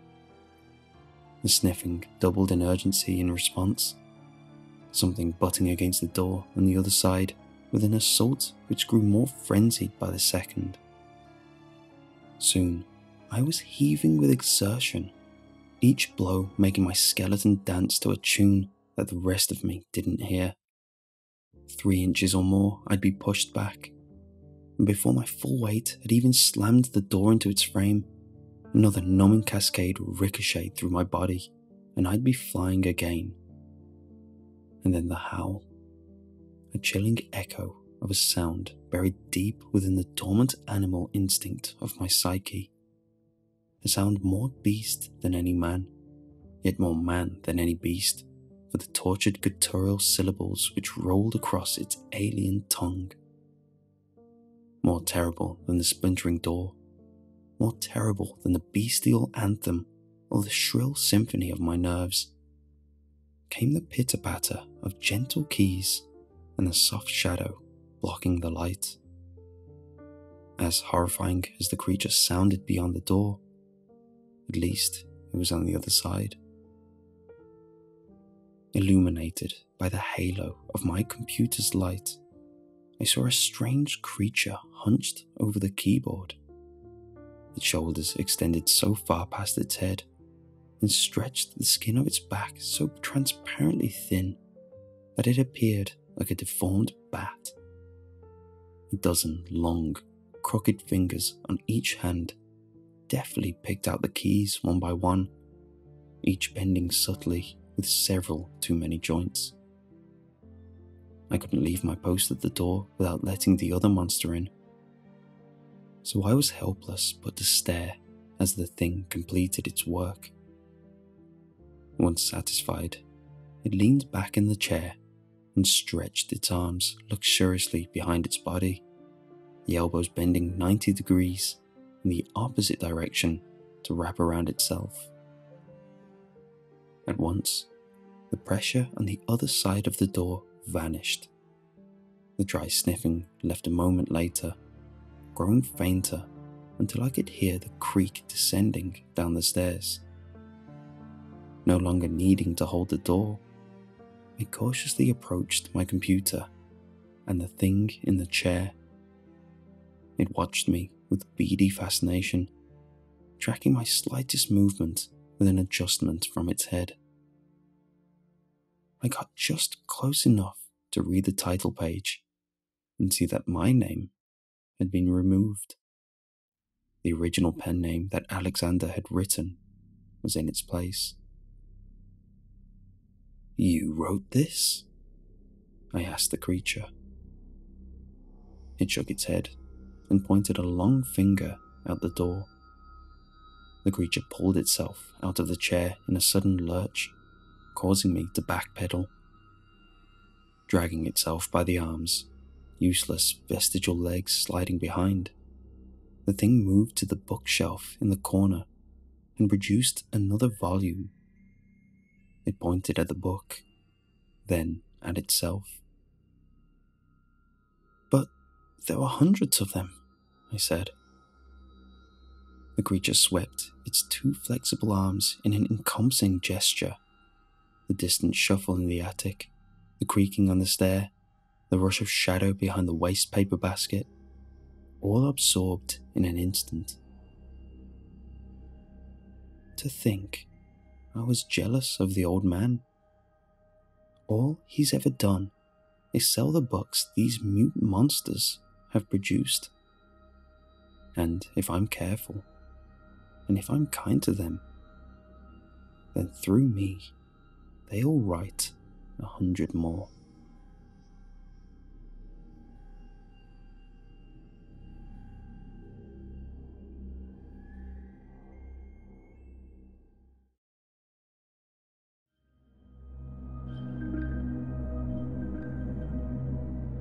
I knew my life would be terrible once I started working at Wendy's. I started working at Wendy's when I realized my mom had stopped wanting to pay my college funds. I needed to pay my rent, and the nearest work available was a local Wendy's. I ended up working there anyway, and impressed the manager enough to have a suitable income for my situation. Finally, I had enough money to pay my rent and support myself. Things were good, but I was still looking for other jobs that related to my studies over at college. We had a small staff, consisting of only 12 people. After about a year, I was granted the job of supervisor. One quiet night, we were ready to work all night. My shift was all the way from 10 PM to 8 in the morning. I thought it would be a slow, boring night, with nothing more than me and another 4 people. The 4 people were an old man named Jim and a few teenage girls. I was the supervisor for the night, and my boss decided to leave us. Most of the night, there were no customers to speak of. Well, except for this one guy. He was pretty fat, and I guessed that there were some people who wanted the chicken fix at 12 at night. After 12, all of us just stood at our posts, sometimes talking, sometimes not. I just looked at the drive-through camera most of the time, looking for something that caught my eye. I did notice a car coming in from the drive-through entrance. "Gear up, guys," I told them. "There's a customer." The car was a yellowish 56 Chevy convertible. "And he's got a sweet car," I said to make things more interesting. I picked up the headset and spoke into the mic. "Hello, welcome to Wendy's. May I take your order?" After a few seconds of silence, I heard whispering, or a quiet speaking of some sort. This was a bit weird, and I just asked again. "Sorry, sir. Could you repeat that order again?" After a few minutes of silence, I just regarded the whole situation as odd. I looked over to my co-workers and shrugged. I could tell that Jim was getting impatient. I asked again. "Could you give me that order again, please?" There was silence again. Before I could ask again, Jim took the headset from me. "Sir, could you please just..." He was cut off by something. By what? I don't know. The colour faded away from his face immediately. He ripped off the headset and ran to the employee washroom, crying. I was shocked that such a senile old man could break so easily. One of the girls chased him. I put on the headset and heard static. I saw that the cord was cut. "God damn it, Jim, you broke the headset." I looked at the screens, and neither of them had the yellow convertible. 15 minutes later, one of the girls came back with Jim. He said he heard his mother's voice. I didn't know whether to yell at him to stop being so crazy or sympathize with him. I just told him to get back to work and that I'll take care of the drive-through. The girls clearly looked worried and a bit scared. As a supervisor, I had to keep all of my staff under control and working. I told them just to get back to their posts and wait for me to give them any orders that came through. Earlier on, I had no idea as to what happened. I was thinking of ways that this could be possible. Were we being pranked? I thought, as I looked through the cameras once more. Had they just messed with us on the mic and sped right past the window? No, they couldn't have. I would have heard the engine right outside. I wasn't a skeptic in earlier parts of my life, but recently, I'd stopped believing in such things. I didn't know whether I was losing touch with my religion or maybe my lack of belief in the supernatural. Needless to say, I had a lesser amount of logic in my mind than before tonight. It was about an hour later that some weird things started going on. We were all a little tired, and we were all about to take mini shifts where we would all take quick naps.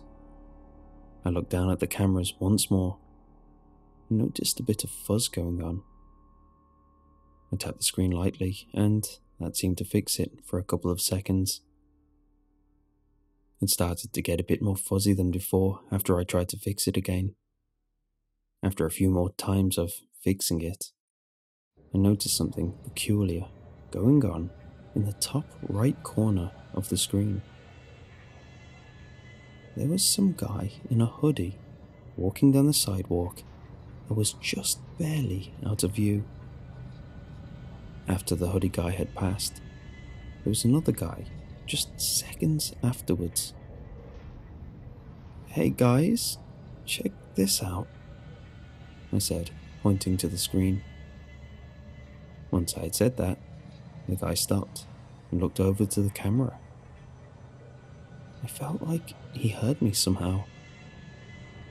He then continued to walk, and then there was no more of the hoodie guy. Never mind. The screen started to clear up again. By that time, I had really started to get tired. I would have taken a nap, but for some reason, there's a rule about the supervisor not taking naps. And knowing Jim, he'd rat me out in a second. So I went to the office that was in the back and just did some paperwork that needed to be taken care of. I just needed to fill out what was used in the night and how much we made. It's actually very simple stuff. While I was working on the papers, I noticed this red piece of paper that was in the pile. I picked it out and read it. It said, "The freezer." Of course, I could understand it, but the writing was very sloppy and reminded me a bit of a cover of a Goosebumps book. I chuckled a bit and went to consult my co-workers. I asked them if they had left the piece of paper in the office, but all they said in return was, "The office has been locked all day. We're too tired to pull any pranks." I just left it in the office and went to check on the cameras. I got to the cameras, only to find them busted. All the screens were cracked, and the headset was emitting this weird static noise. "Guys, who the hell did this?" I questioned in an extremely angry tone. "I thought I heard something," said one of the girls. "What did you hear?"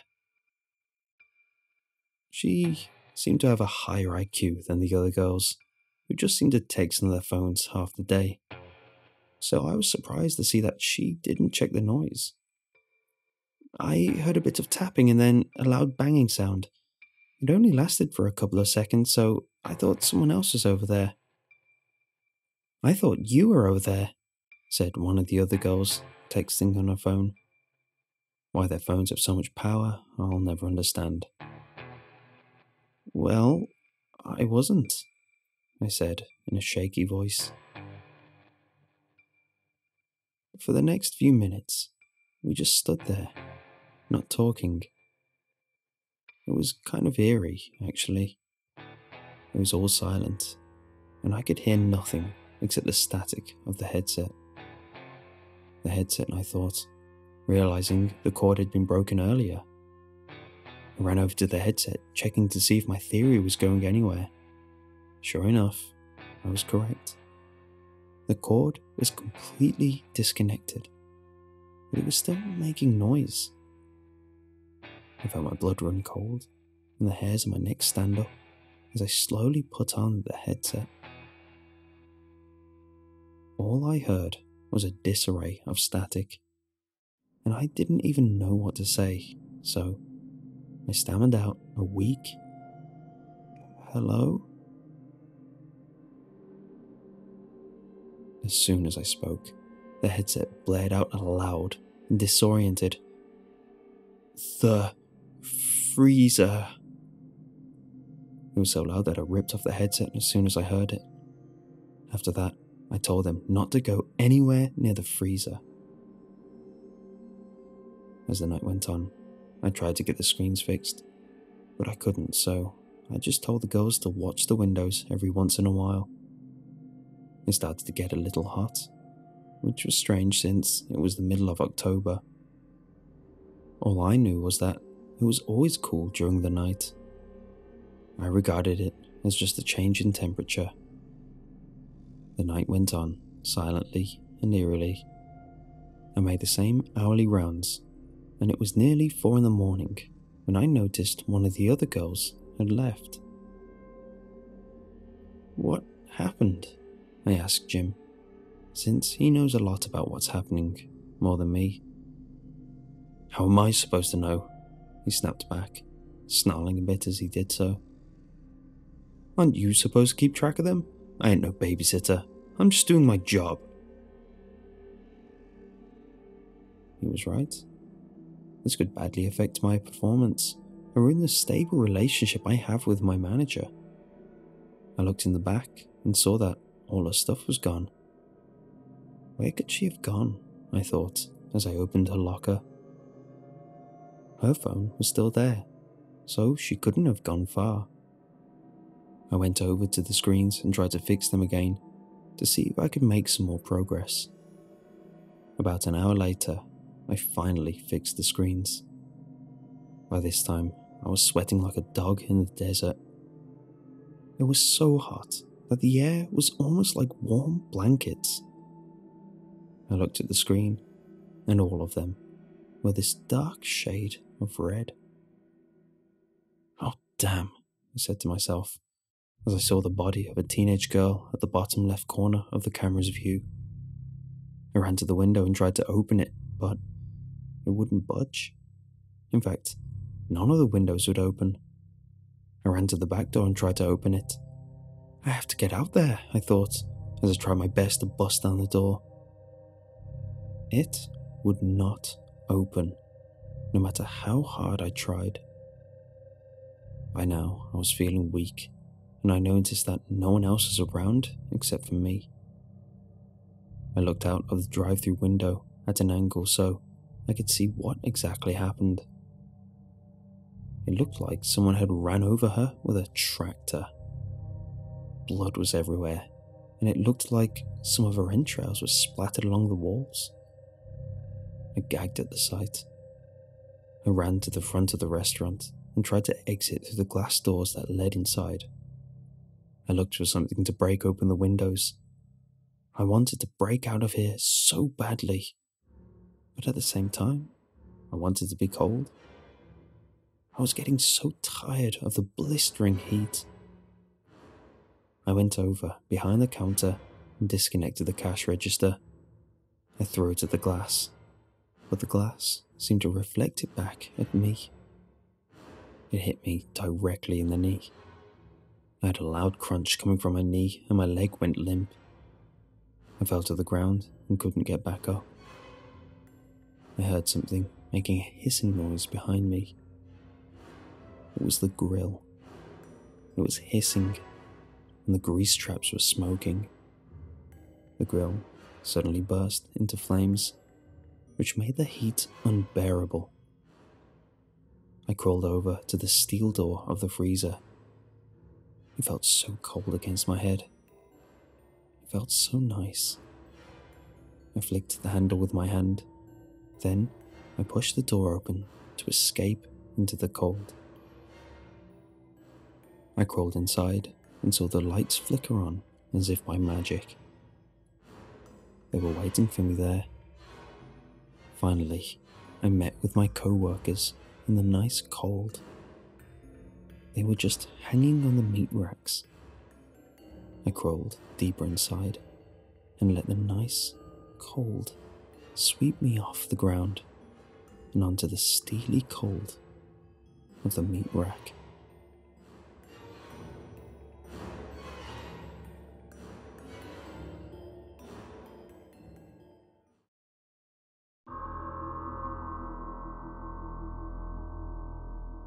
Perpetual darkness lingered at the top of the world. Thick ice, frigid air, and snow covered the lifeless mountainscape. However, the endless night did not go unchallenged. A single source of light illuminated the sky and drove back the darkness. Nestled between two snow-covered mountains, a little cottage sat with puffy, billowing smoke rising from its chimney. Ignoring the fact that the nearest civilization was thousands of miles away, to the casual eye, the house was simply a warm and welcoming home. Still, one might ask themselves, what an odd thing to find in such a bleak place. How could such a thing come to be? Like most things found in the North Pole, not everything is as it appears. The land was unforgiving and cruel. It could take your life within minutes. Only a select number of creatures were given permission to live in this harsh and relentless wilderness. All others who entered this domain did it of their own accord, such as the residents of this tiny little home. However, these individuals were like no other, and with a little bit of magic at their disposal, they lived happy and joyful lives. At first glance, it would appear it was nothing more than a simple, ordinary home inhabited by an elderly couple who loved each other dearly. If this were your conclusion, you would be mistaken.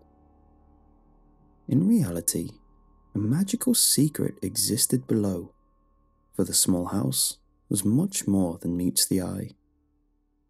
The little house was not just a home, but the tip of a mystical workshop hidden beneath the ice. For centuries, children around the world found joy from the efforts of the hidden workshop. All year round, tiny magical hands toiled and labored to create toys and playthings for all the good children of the world. Elves, the last of the magical creatures from old, dwelt within the walls and used their mystical nature to create wondrous and joyful things for Christmas morning. 2 days after the winter solstice, the old man would put on his heavy coat and boots, take to the air, and deliver his Christmas joy to every last child. Like everything in the cosmos, there must be a balance. For every night there must be a day.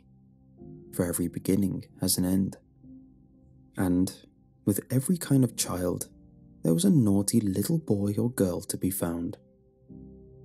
Far below the bright lights, singing and happy elves creating and building new, fantastic toys, there was another workshop. There, the warmth of the hearthstones could not reach, while the purpose of the upper workshop was to bring happiness. The other was dark and sterile. It too had a purpose. It was where the masses of cheap and easily broken toys were made. There was no love put into these objects.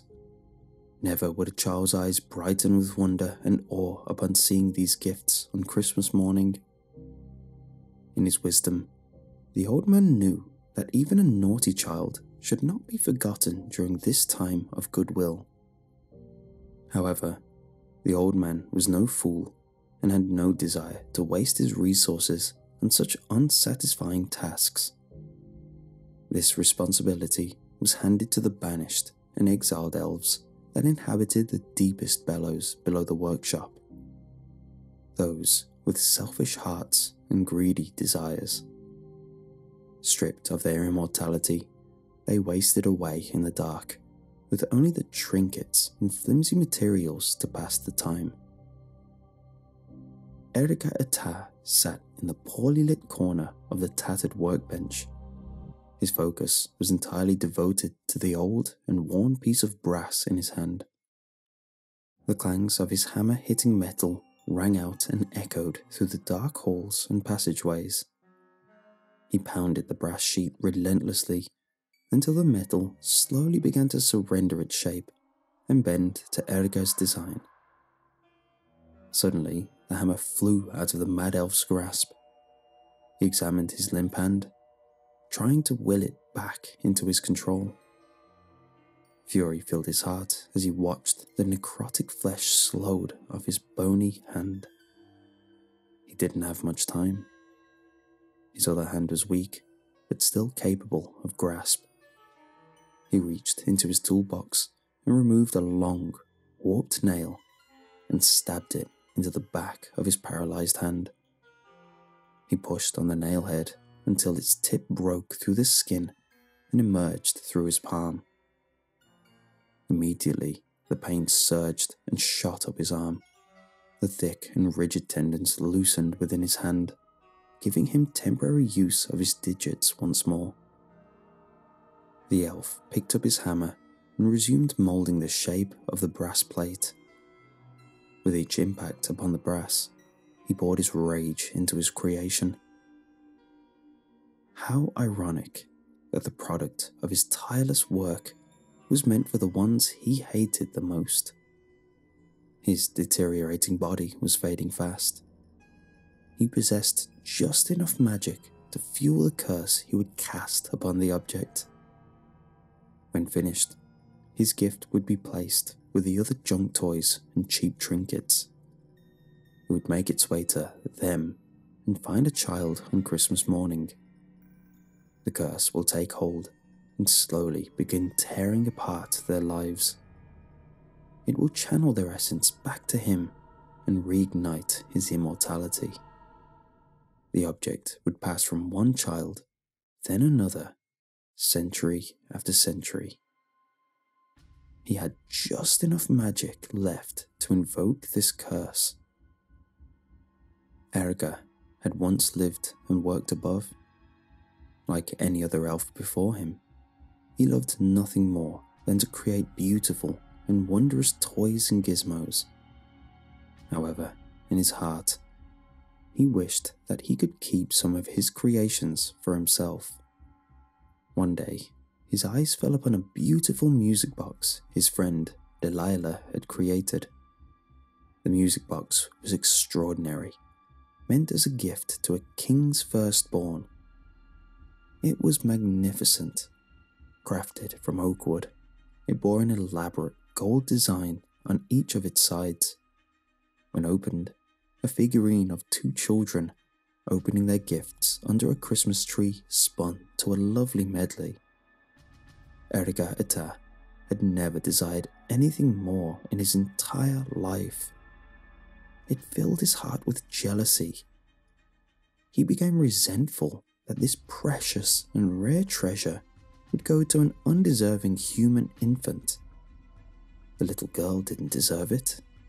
It should go to him, he thought. So, under the cover of darkness, Erika slipped into the work area and took the music box. Unable to sleep and anxious to put the finishing touches on his prized creation, Delilah decided to return to the workshop. To his surprise and shock, he caught the elf attempting to steal the special music box. Delilah was enraged, for greed and thievery among elves were extremely offensive and not tolerated. Erika begged his friend to not report his transgression, but Delilah was unmoved by the pleas and turned to tell the others of Erika's crime. Desperate, Erika did the only thing left for him to do. He grabbed a hammer and brought it down on his friend's head over and over again, until no more life remained in the broken body. Despite his meticulous efforts to conceal his crime, he could not escape the sight and wisdom of the old man. Humiliated and dishonored, the elf was banished from the workshop, and his precious music box was taken from him and given to the little princess.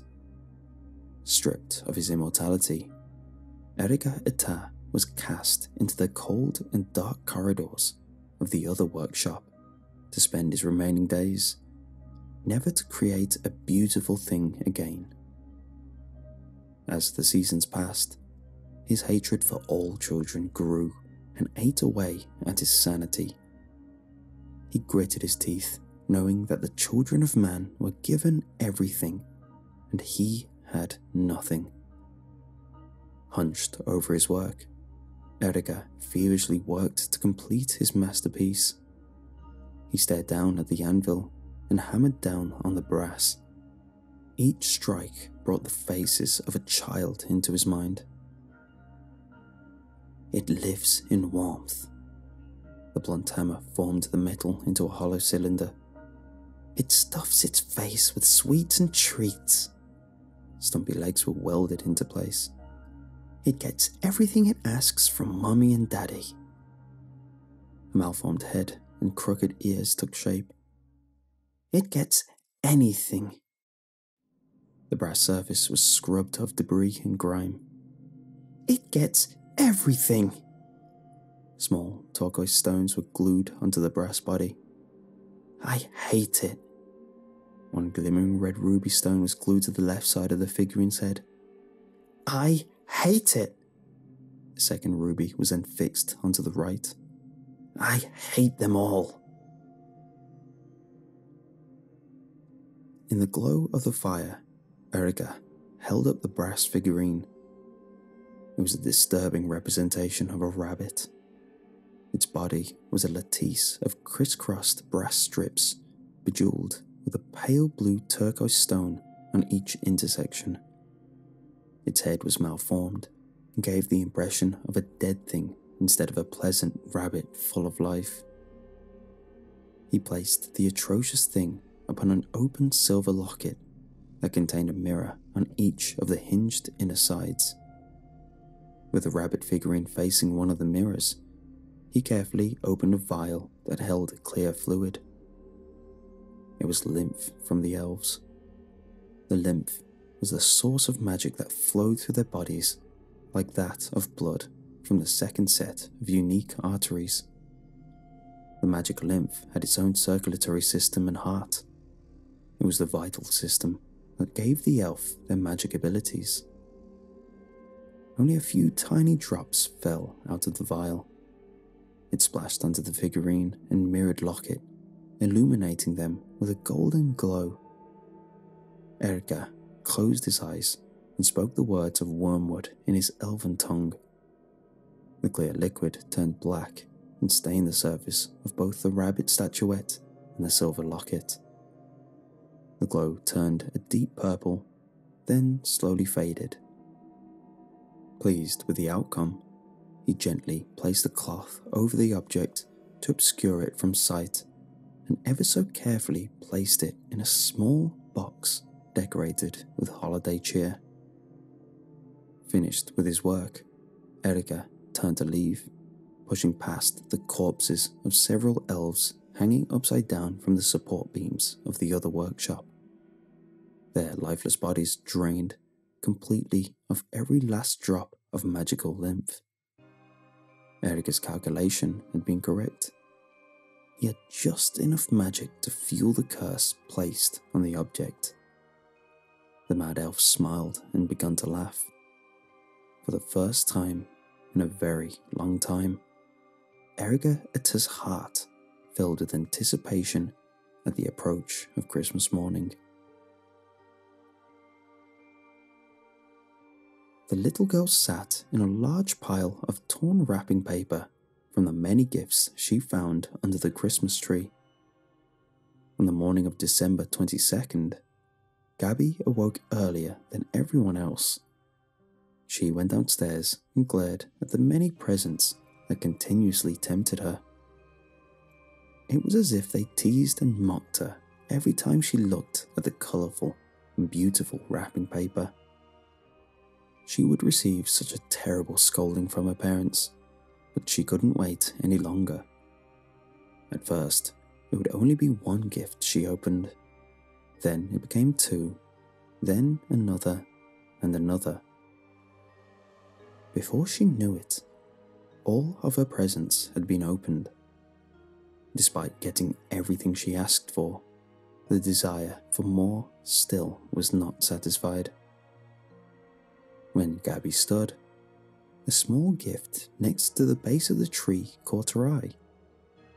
She could have sworn it had not been there before. The wrapping paper was worn and yellowed with age. Written in big words was a tag that said, "To Gabriella."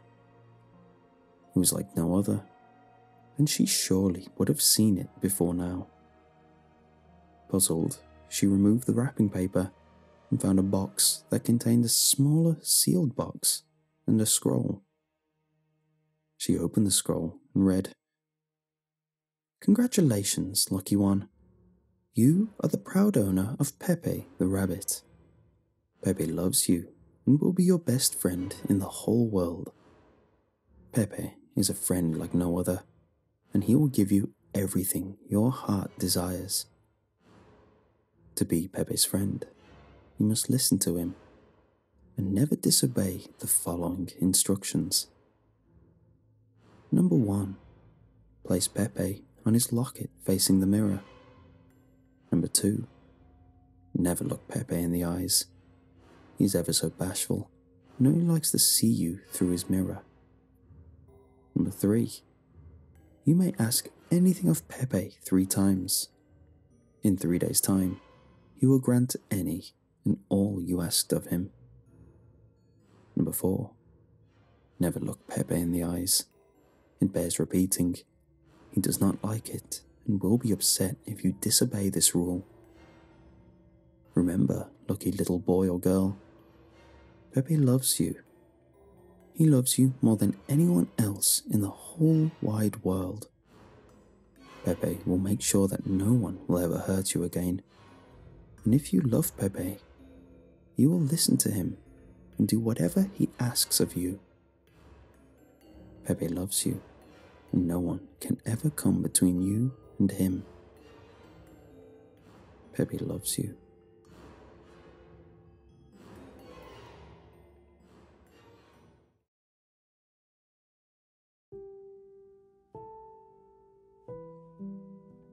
Being a carer is becoming a more in-demand job each year. Wonderful strides in medicine has made life expectancy boom, and so full-time workers to help look after old-timers is a need. Sadly, not every person makes it to their end years fully intact. To put it politely, the woman I cared for unfortunately lost the marbles a bit. I look forward to the era where dementia is no longer a factor to how you spend the wonderful retirement years so many people look forward to. Her name was Sally, and she had a very young attitude. Literally. She was in the constant mindset that she was about 9 years old. One way or another, she would explain away certain aspects about her life. How she couldn't run with the other kids because they weren't nice to her. In reality, they were just creeped out at the old lady trying to chase them around. Why she wasn't in school, since they wouldn't let her enter. Or why she lived alone. But the delusions would keep up, day in and day out.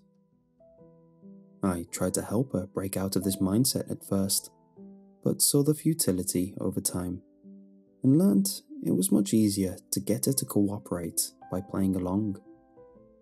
She would greet me like a favourite babysitter in the mornings. During the day, I'd take her around to do errands. Shopping was sometimes an ordeal. Her childlike mentality making her reach out for sweets and ice cream often throwing a fit when she couldn't get what she wanted. It's a surreal experience seeing such childish behaviour from someone so old. The fun times were going to the park. We would go during the day to avoid the other kids, me knowing they were at school. She would waddle over to the swings and get me to push them. Sometimes she dared to try the slide, though after a few attempts she often claimed it was boring, though it was obvious it was causing her a bit of discomfort and pain. During our downtime, we'd talk a lot. Despite having the mentality of a kid, she'd tell so many stories about her life. She remembered a lot about her past, despite her failing memory, though you'd have to excuse the narrative as it was often told in the perspective of a kid, no matter the situation, even when it didn't make any sense. She'd sometimes make other people in her life kids too. Her late husband played the role of a boy in her school that she fawned over, the childlike innocence adding a charm to her tales. She would sometimes tell me stories about things we'd done together too, sadly forgetting that I was there when it happened. I didn't mind though. It was lovely seeing her so enthused and cheery, a rare sight sometimes when working with people with that condition, and it was nice hearing how much I positively added to her life. We got along great over the years. Through the troubles, I had figured out a lot about her. The only thing I couldn't piece together was a reoccurring event she told me about. During our downtime conversations, she'd sometimes tell me about a doll she played with. She would regale me with the imaginary adventures she had with it, often fairy tale in nature, which at first was fun to hear. It's hard to describe the interesting imagination of an old person who thinks like a child. It created a surreal mix of young and adult fiction. Imagine taking the tone of the first and last Harry Potter book and mixing them together. It was a concoction of narratives that she weaved together into amazing little stories, something I wished I had written down. What made them stand out to me was the time period. They often made current references, as if they had happened not too long ago. This led me to believe she had a doll and created these fictions while I was away, rather than an old doll she was reminiscing about. But no matter how much I searched, I could never find the doll she spoke of. Whenever I'd ask her about it, she would tell me she played with her doll when I left. I didn't just try once to find it. It became almost a weekly ritual. While I cleaned her house, I'd keep an eye out for a doll, or anything that resembled a doll. I found the broken top end of a mop, which to me looked like it could have been played with like doll's hair. I pointed it out to her, but she denied the correlation. I found some ripped up papers bundled together. I thought it could be used as a figure, but again, she told me I was wrong. Whether she was embarrassed or relished in keeping a secret from me, she never showed me what she played with when I left. Sally carried this secret to her grave. I was sad to hear, but one night, she peacefully passed away not long after I'd left one of my shifts. I was heartbroken. I'd spent the better part of 5 years getting close with her. She was a lovely client, and I didn't realize how attached I'd gotten until I got the morbid call. I ended up taking a good few weeks off to grieve, often travelling to our favourite spots and reminiscing about her. To the world, she was another grain of sand blew away in the breeze. But to me, she was part of my world. There was a small investigation, as authorities often have to rule out foul play. Sadly, not every carer is a good egg, and sometimes blame can be shifted to a person if negligence or other motives come into play. With this in mind, I initially wasn't shocked when I was contacted by the police to come in for an interview. When I arrived at her house, I was taken back by the scene. Police tape wrapped around the property, and a mix of formal investigators and hazard suit adorned figures moved in and out. After explaining who I was to an officer at the front, I was escorted into a room and interviewed. They started with pleasantries and a few inquisitive questions. I cooperated the best I could, and once they saw that, they jumped into the meat of what they were after. First, they asked questions related to little girls. I told them everything about her condition and went into great detail about her belief of being a child. I explained how I catered towards it and thought nothing wrong about encouraging this harmless behavior. At this, the interrogators looked at each other and bluntly told me to follow them. They led me around the all too familiar property, now defiled by clinical forensic equipment and investigation markings scattered around the house. They pulled me in front of the closet, which I was familiar with. What I wasn't familiar with was the now open hole at the back of the walk-in.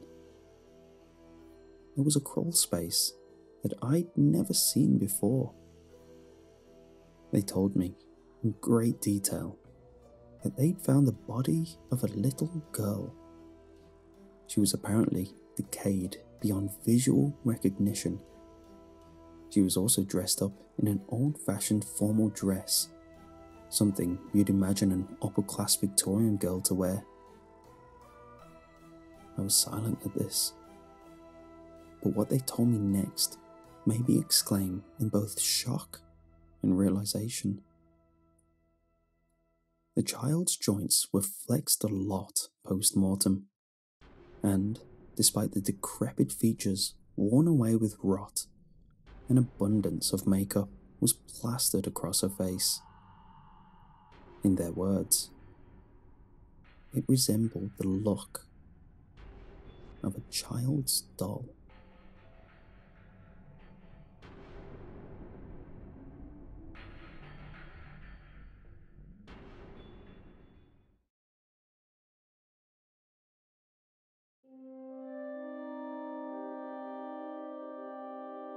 Living in Lower Alabama, we rarely receive snow. I spent most of my life wishing for a white Christmas that never came. I have only seen snow twice in my 33 years here. I always wanted to share that with my two boys. I just knew that they would love to play in it. Now I find myself staring out my window at the mounds of that icy precipitation surrounding my home, regretting every wish I had ever made for a snow-covered Christmas. When I think about it, it really started in summer. Our summers are always hot and extremely humid, but that year it was even more unbearable. We steadily saw temperatures of well over 100 degrees, and everyone I knew begged for relief. The heatwave lasted all the way until the week before Halloween. Then suddenly, a massive hurricane spawned in the Gulf of Mexico. The weather forecaster for our local news frequently referred to it as a monster. Looking back, I would believe it was more of a demon that brought hell with it, but much different than the one I had read about in the Bible. The storm passed, leaving devastation for miles around. It had affected every state within the southeast, but Florida most of all. Help was sent from various utility companies, government aid agencies, and even regular citizens to help with the relief. And when I say various, I mean from every state in our region. It was amazing to see the effort put forth to help the people that had lost everything. I am sure a lot of us thought that was the worst it could get. I wish that had been true. But that was when the rain started. As November came, we felt the first droplets in our tiny town. It was an odd occurrence, but not odd enough to raise any eyebrows. I mean, how bad could a couple of days of rain be, right? The problem came when days turned into weeks and low-lying areas became flooded. Homes in towns nearby were washed away in a matter of hours once the levees broke. My wife, Susan, constantly thanked God that our house was nested in a high elevation among trees.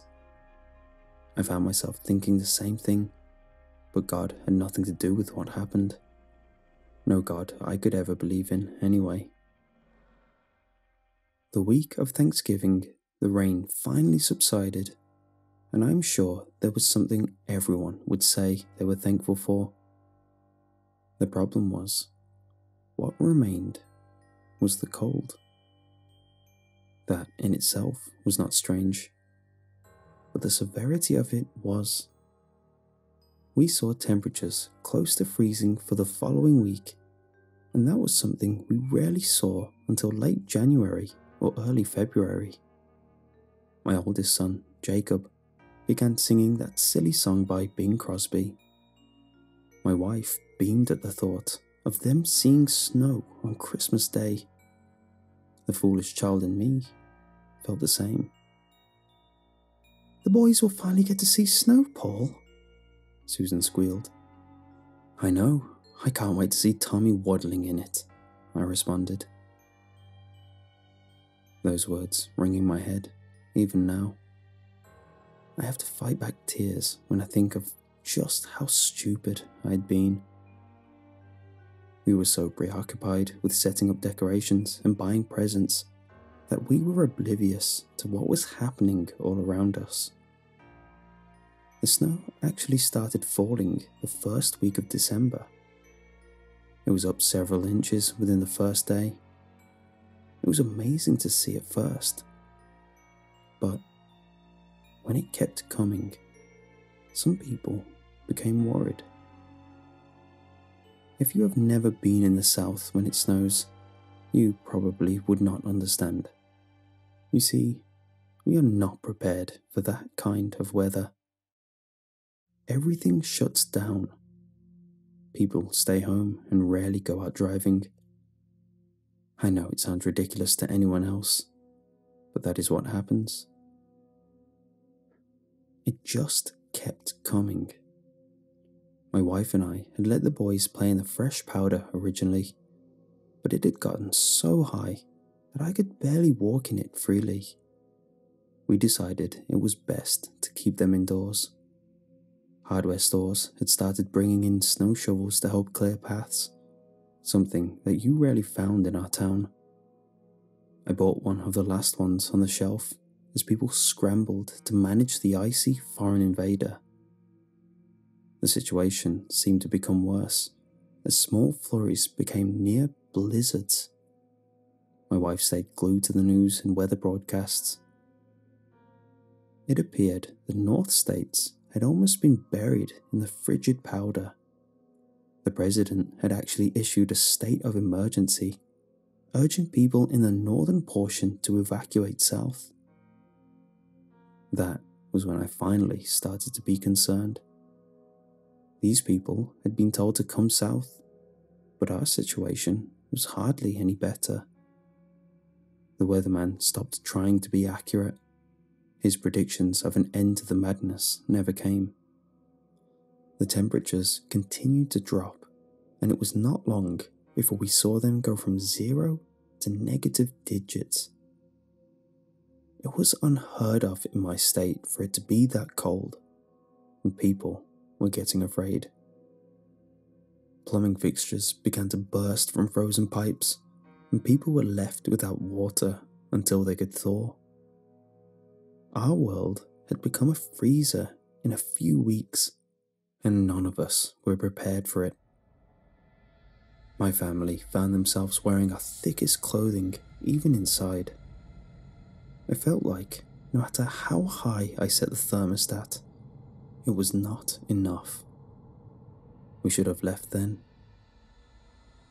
By Christmas, we had no power, and utility companies had stopped trying to traverse the harsh conditions to repair downed lines. Local officials had abandoned emergency protocols to save themselves. We began hearing rumors of our neighbors attempting to head further south into Florida. Susan suggested the same, but I reminded her of the destruction still left from the hurricane.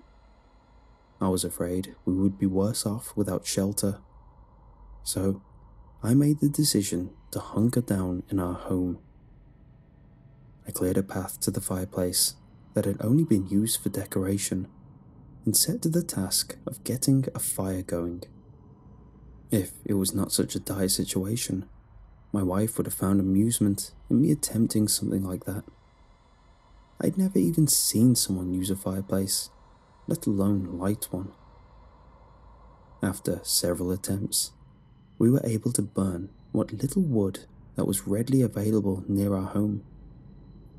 My family and I huddled around it as if it were going to save us from the fate that waited outside. The whiteness had engulfed our home. The mounds had risen above the windows, breaking some of them. I was forced to reinforce each one to keep the cold out. We sealed every crack or crevice that could possibly let out the heat and tried to remain together. My wife wrapped our children in blankets and pulled them close. The boys did not understand, and we were afraid to tell them how serious the situation was. The fear that rested on my wife's face was enough to keep me from ruining what could be our last Christmas. We still attempted to have a big dinner. Despite our ability to effectively cook, I also learned how to cook within a fireplace for the first time. It would have been an interesting experiment if it had not been essential for our survival at the time. We gave up on the idea of turkey or ham, but we had always had a decent stock of canned food. It was a habit I had picked up from my grandparents. I often wondered how they were faring during all of this, but I had my immediate family to worry about. Our world had been plunged into an endless sea of white. I even had nightmares of the stuff that Christmas Eve. My children normally woke me early on Christmas morning, but when my eyes fluttered open, I assumed it was still night. The house was so dark that I could barely see my wife lying next to me. I slowly rose from my bed, still completely clothed, and nudged Susan awake. The house had become far colder than it should have been, and I immediately headed for the fireplace. The fire had gone out at some point, so I ran for the back door, pulling on my boots. My aim was to gather more wood to get the fire going again, but as soon as the door cracked open, I was pelted with a mixture of snow and ice. It stung my face, and I cursed at the door while trying to shut it again.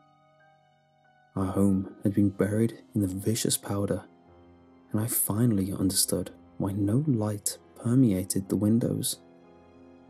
My watch read 9 o'clock, but it felt much earlier. Susan stumbled into the living room, asking what I was doing. I told her what time it was, and confusion filled her eyes. She went for the window and was greeted with what I already knew.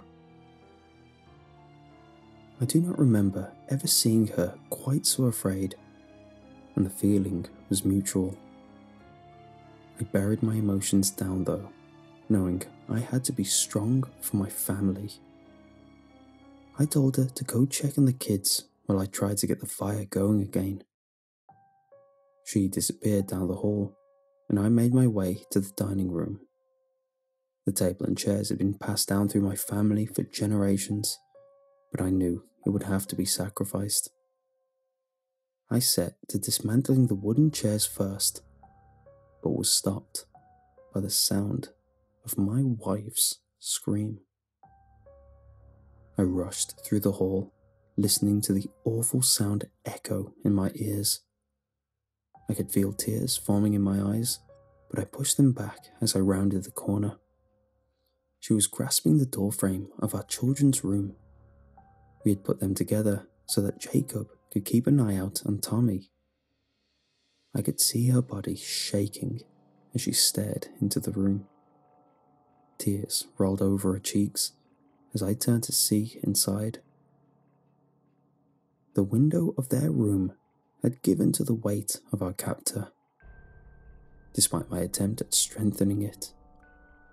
Snow had buried the boys in the night, and that was when I noticed the flakes of white all over my wife's hands.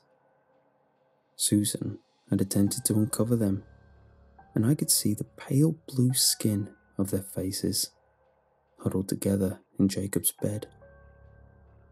It could have been a sweet scene if it were not for the skin tone, something Susan would have taken a picture of. But this was not that scene. I pulled Susan away as I tried to hold back the sick feeling in my stomach.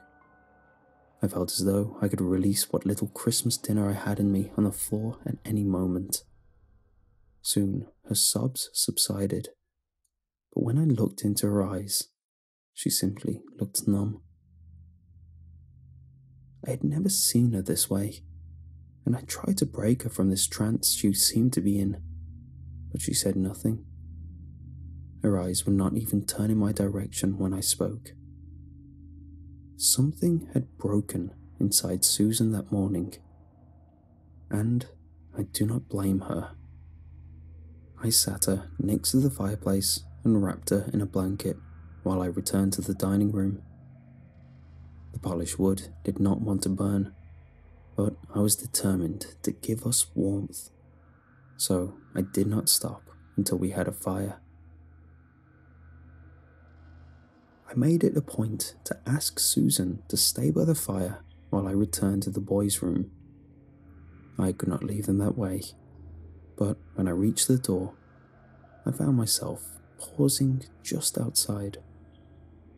I felt the warm and salty specks across my cheeks before I even saw them. I slowly stepped inside and slid gloves over my hands. I finished clearing away the snow and noticed why they had not simply come to our room.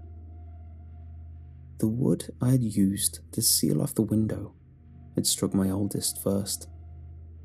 It left a gash near his temple that would have knocked a grown man unconscious. I could only imagine his 10-year-old body had not lasted long after. Tommy had obviously woken after. His tiny form clung to his big brother like a teddy bear. I internally cursed myself for not putting them to bed with us that night, but I knew it was too late for that kind of thinking. I removed their bodies and wrapped them in blankets before placing them in the guest room. I took one final look at their bedroom, a place that had held so much joy previously. I imagined the two of them playing and sometimes bickering. My lips tried to curl upwards, but they could not. My eyes drooped to the floor as I turned away and shut the door. I have not returned to that room since, and I doubt I will. I just returned to the living room in hopes of comforting Susan, but when I got there, the blanket was all that remained by the fire. A quick search of the house revealed that the back door had been opened and a tunnel had formed in the frigid wall on the other side, leaving the floor inside covered in snow. I tried to follow Susan's footsteps, but eventually they disappeared behind a solid wall of that cursed white. I could only imagine her frantically digging through it, and the sound of what was above coming down on her body. I tried to dig into it in search of a body, but the layer that remained was frozen solid. It was like digging my hands into cement, and I knew that Susan could not have survived it, even if my mind did not want to believe it at the time. I found myself picking at it with tools anyway, feeling as though I had nothing left to do. I do not know how much I cried while working at that pointless task, but I do know it started to freeze to my cheeks. I did not stop until my arms could not lift again, and that is when I sat among the snow and stared at what my world had become. I lost track of how long I sat there, or when I decided to come back to the fire. I do remember when I started burning the Christmas gifts and how hard a choice that had been. I opened each one slowly and savoured the idea of the children playing with it for the first time. I could even see Susan standing over them with a camera in hand. She would be giving her biggest smile and snapping away to save each memory. She loved taking pictures, but what I had to do did not need to be captured on any sort of film. I started to feel the numbness that night, that same numbness that overtook Susan earlier that day. It was as cold as the snow that surrounded me, and all I could think was this had been my fault. I should have escaped with my family when I still had the chance. I do not know if it was pride, ignorance, or both, but the guilt was too much. It consumed me and took away everything this holiday was supposed to be about. I started writing this in hopes that someone reads it. I do not know what has happened to the rest of the world, only what has happened to me. I do not know how long I can survive here. My food is running low, and I have run out of things to burn. I cannot even say for certain how long I have been here since my watch has stopped turning, and I still cannot see the sun. I think I will try to dig myself out tomorrow, and if you do find this, know I did not simply give up. I just wish I had done this sooner. I'm so sorry, Susan, Jacob, and Tommy. You deserved better than this. I hope you can forgive me. Sincerely, Paul Richardson.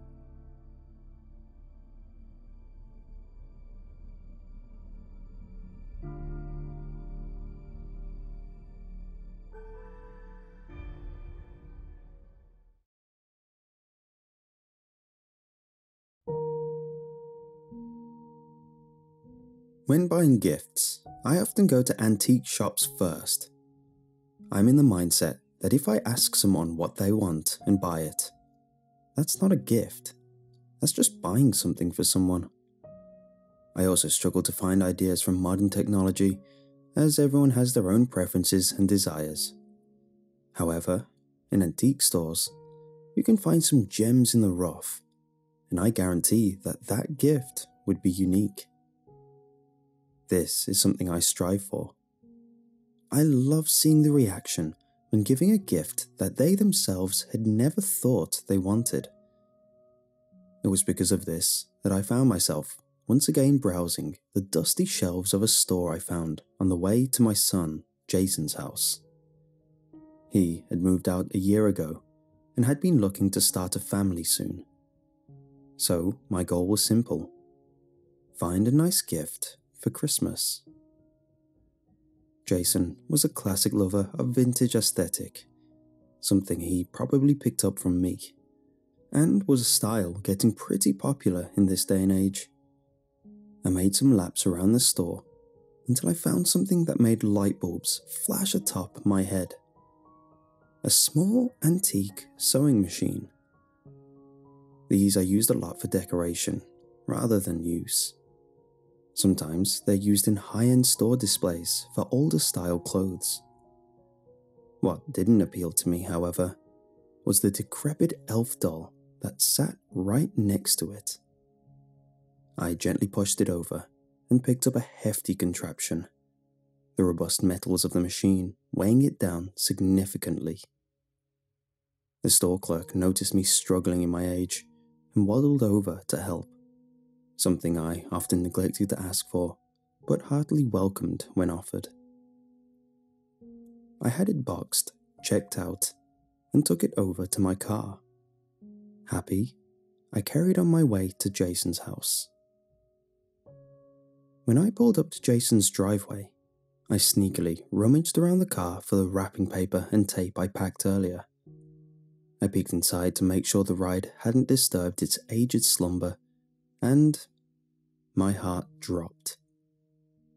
To me, there must have been a mistake. Sat atop the sewing machine, in the spare space left in the box, was the worn-out elf doll from before, staring at me with cracked porcelain skin and detailed glass eyes. I sighed, feeling the clerk must have thought I was after them both at the store due to their close proximity. However, all hope wasn't lost. I knew I needed to head the same way back, which would give me a chance to return it after the weekend. So I suppressed the guilt, as long as I kept in mind to remember to return it. The weekend went great. Though it had only been a year since Jason moved out of town, we conversed like no time had passed. He loved the gift and emphasized that he looked forward to getting something like that every visit. A joke in one breath, but something I secretly wanted to try keep up in the other. Sadly, the time came to leave, and I slowly trudged my way to the car, trying to make the moments last.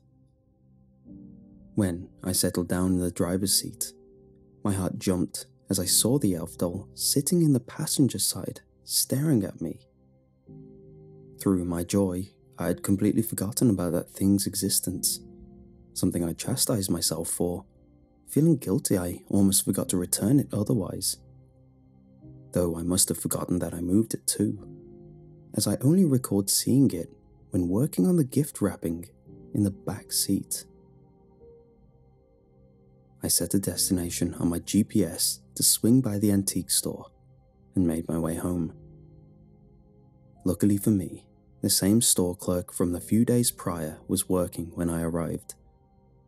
He was daintily sitting at his post, not paying much mind to things. It took me a few attempts to get his attention, which he lapped up when he saw that he was going to be useful. Bless him. I pointed at my handwritten receipt of the sewing machine bought days before, which I could immediately see he was worried there was a problem with. I hastily emphasized that the sewing machine was fine, and that I had a different problem to what he may have thought. He perked up at this. There's nothing a passionate store clerk loves more than a nice, fun mystery. I pulled out the doll from my bag and let him hold it. He held it up to his face, inspecting the torn green outfit and the faded, cracked skin of the decrepit elf doll. I told him how it was against the item I bought, and that it was boxed by mistake. I felt a little bad that the mystery that excited him was that simple, but was ready to call it quits there. He furrowed his brow, some reason not immediately reacting with joy at my helpful amendment. Instead, he just lifted his head and meekly told me it wasn't his. This transferred the dumbfounded look onto my face, running the events back in my head to see if I'd made a mistake. This led to us just going back and forth, telling each other our side of things. I explained how I found it, and how it was next to the item bought, leading me to think he boxed it by mistake. On the other hand, he only rebutted with the fact that they never had any such item in their store. I offered to let him keep it, but he said, even free, it was in too bad of a condition to sell, and insisted that I take it home. Defeated, I waddled back to my car, not knowing what to do. Knowing it was bizarrely my possession, I now had less care as I slung it to the driver's seat and made my way home. When I was finally settled back in my comfortable living room, I took the time to study the strange object I now owned. It looked like it was a beautiful doll. Once. Its eyes had lost the life it had when first created, now just a dull husk devoid of colour. The skin was cracked in many places, neglect worn on it through unhealing scars. Its hair lay clumped, some unknown substance, once used to keep it styled, now just matted and distressed it further. Its outfit resembled a classic helper of Santa, but the age took away the magic it attempted to convey. To me, I wouldn't have given this doll to anyone if given the choice, so I made the fair decision to throw it away. I lived peacefully with that decision until that peace was broken. Only a number of days later, I was doing my daily errands, cleaning my most used spots in the house, making sure to check the nook and crannies for collected dust balls. I reached my hand deep behind my sofa to give it a quick wipe, and my heart jumped up to my throat. My hand brushed something alien to my home. After catching my breath, I slowly reached down and pinched the disgusting feeling with my fingertips. Slowly, I pulled it up, only to be met with the dead eyes that were becoming all too familiar to me. It was drenched, carrying the terrible weather from outside with it. As much as I tried to explain this away, how I possibly disgruntled a neighbour who thought I was fly tipping, or that an animal dragged it back in, smelling my home on it, nothing truly wrote away my fears. I want to say that was a one-off. Sadly, it happened not once, but 3 separate times. Each time I dragged it further away, and each time it returned in heart-jumping spots, carrying remnants of its journey with it. I shamefully threw it in the river on my last attempt. I even tied a few metal weights to its body. I felt guilty about the idea of littering in nature, but it was an ideal, permanent end, making sure if someone was trying to distress me with it, they couldn't get it back without an excessive amount of effort. I no longer jumped at the sight of the doll. I now felt sorrow at this strange, accursed item. Sitting in the middle of my bathtub, large glasses in the fiberglass of the tub in line with the weight it looked like it dragged.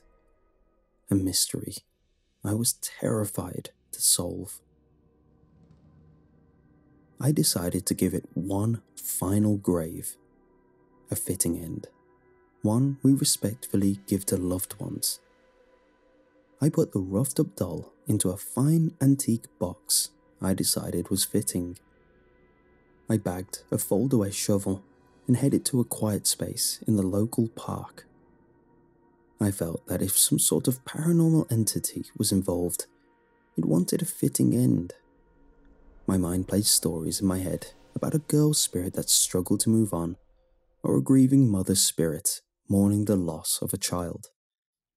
I respectfully gave it a nice ceremony in the park, replicating the ceremonies I'd loved of my dear friends' passings. My final vigil was a lit candle which swayed and danced as I walked away, feeling a mild sense of peace during my exit. I was ready to go home and enjoy anything on TV that didn't relate to horror.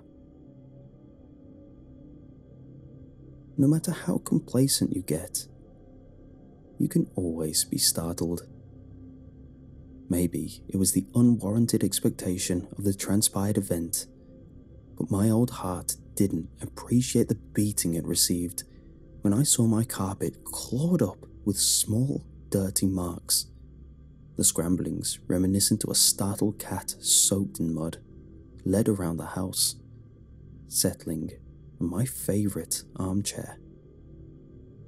There it sat, very much carrying the wear of dirt and haste, but still in one piece. My empathy had ran dry, and all that remained was a strong, burning desire to be rid of this accursed doll once and for all. I dragged it out to the yard and swung open the neglected grill I had sitting in the yard. I poured all the chemicals I could find in the shed, which boasted about the dangers of how flammable they were. Once the cocktail was mixed, I flicked a match onto it and almost took my eyebrows off. I walked away, a sense of finality in my heart. That night, I tried my best to sleep easy. I tried my hardest to squeeze my eyes and blank out the night until morning. But no matter how hard I tried, sleep wouldn't come. All because of the charred, black, melted eyes staring at me from the other side of the bed.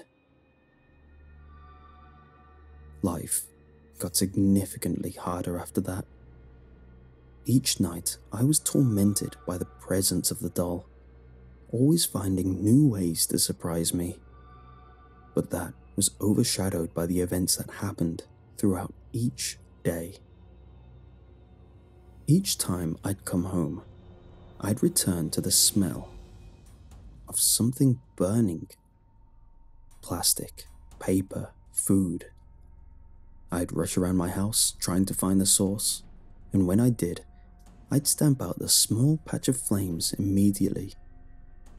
Without fail, I'd look close by and see the doll sat somewhere, staring in the direction of the fire, holding a lighter or matches.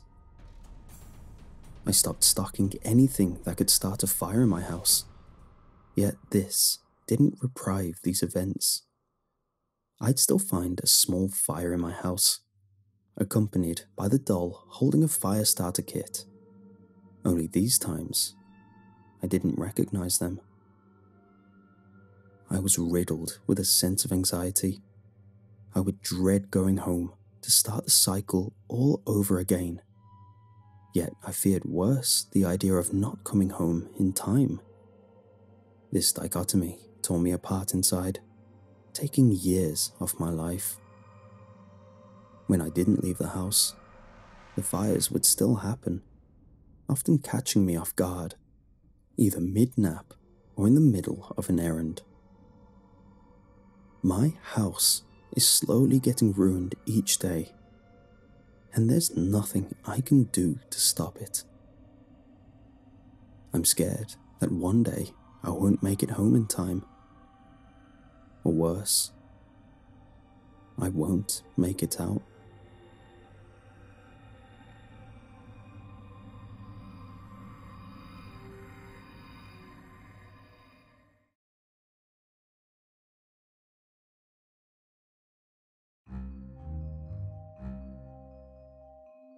When I was younger, I grew up in a small town near a wooded area. My family wasn't big, but it was loving. I had my mom and dad that lived in the town for a number of years before my birth. And after me was my little sister, Leslie. She was a mischievous child when we were kids. She would disappear for long periods of time to go goodness knows where.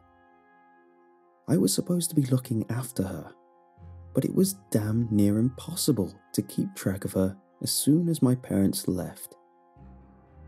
I never got in trouble though, because nearly on the dot, she'd be back in the house, looking out of breath, clutching the hand of her favourite doll.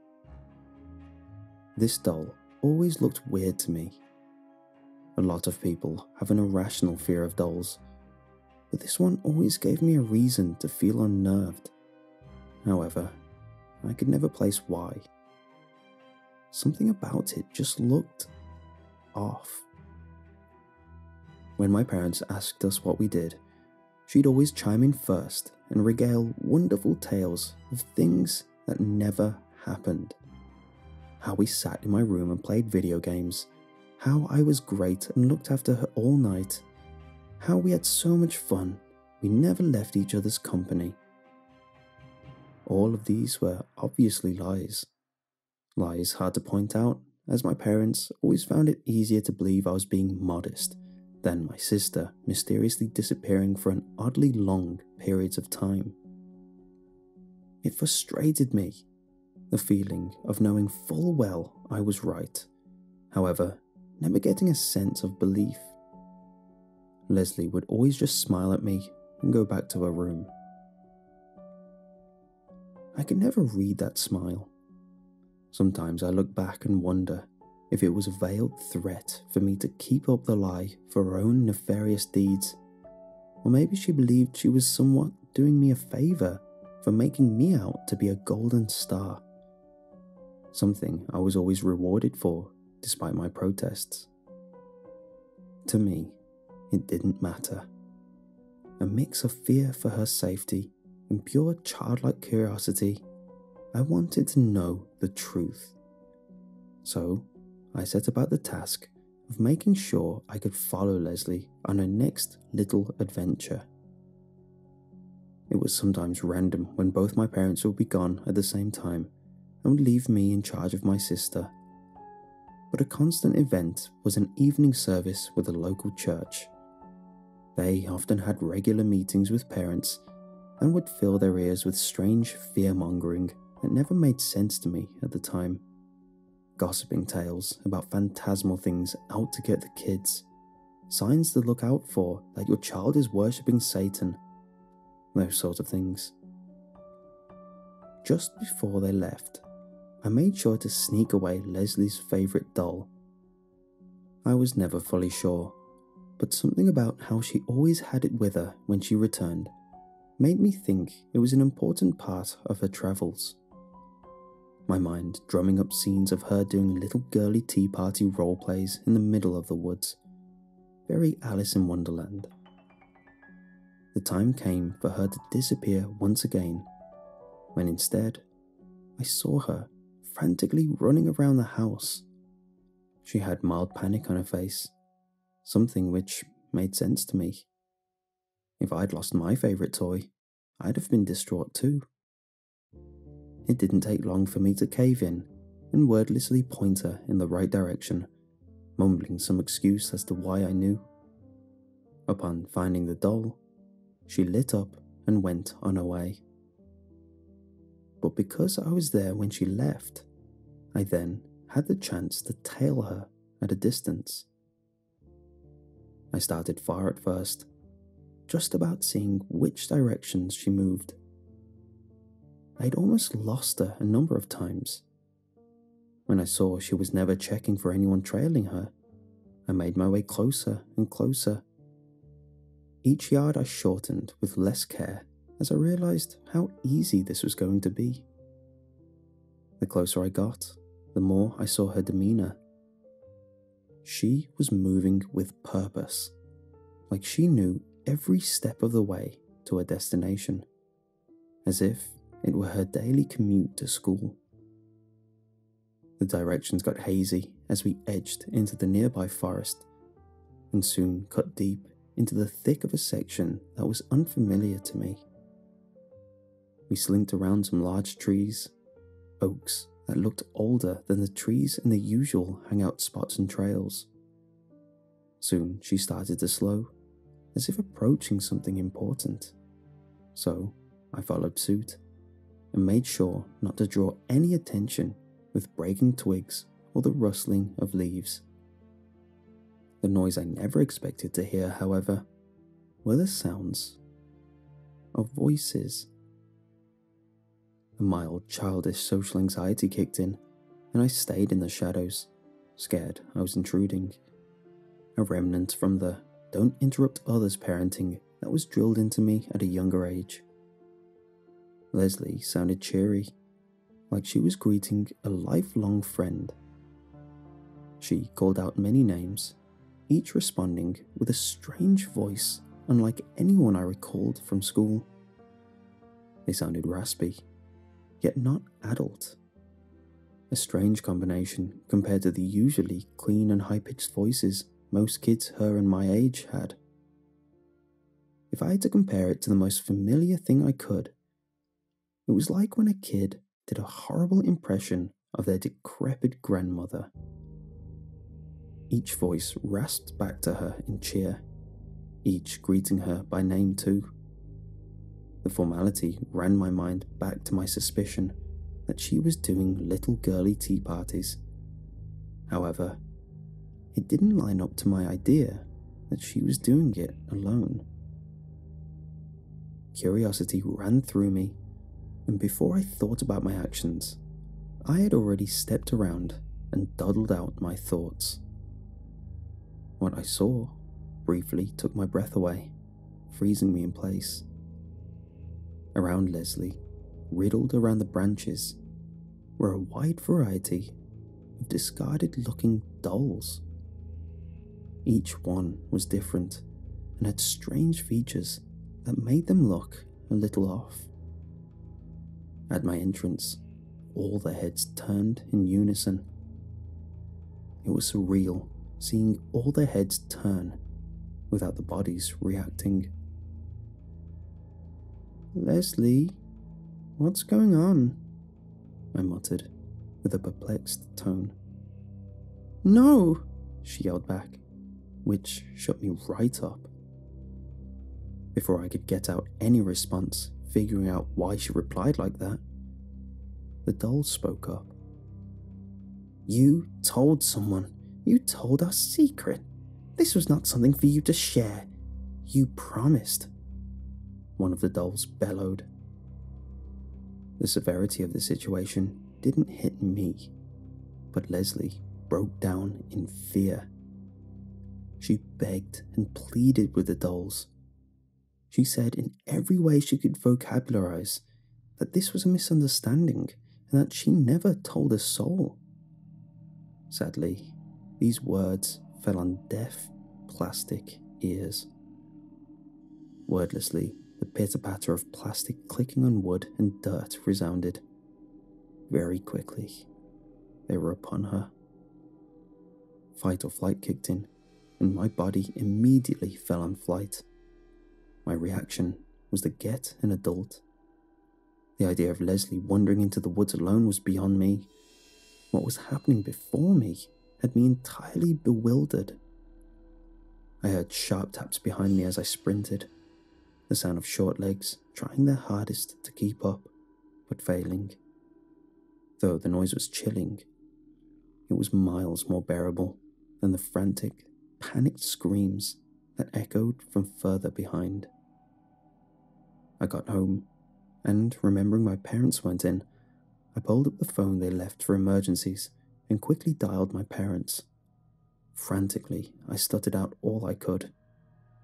I didn't need to say much, my tone telling volumes more than my words. They hastily arrived home, and I pulled at them to follow me into the woods. It took me a while to track back to where I'd remembered going, the darkness settling in, creating both confusion and a sense of dread. When we finally made the last turn to the clearing where the dolls were, no plastic could be seen. The area was devoid of any hint of a doll. What did remain was my sister, torn up and discarded in shreds. We didn't linger.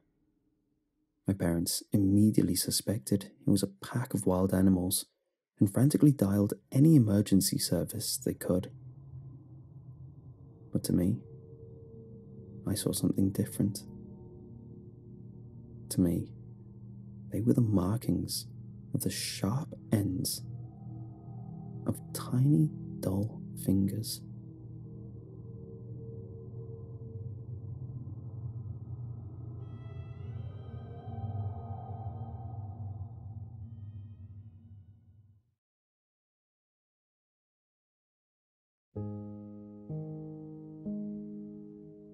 My great-aunt died on June 6th, 2018. At least, that's what the letter said. I received the letter and the attached package on December 25th. I thought it was something I had ordered from Amazon and forgotten. But then I remembered that the mail wasn't delivered on Christmas. I shrugged it off, opening the enclosed letter. As I began to read, my stomach sank in disbelief. Dear Mr. Edison, this item has been left to you by Abilene Edison, your great aunt, who was pronounced deceased on June 6th, 2018. We apologize for the delay in delivering this to you. Being her only living relative, we determined that her wish for you to have this item is legal and beyond our control. The rest of her belongings have been incinerated.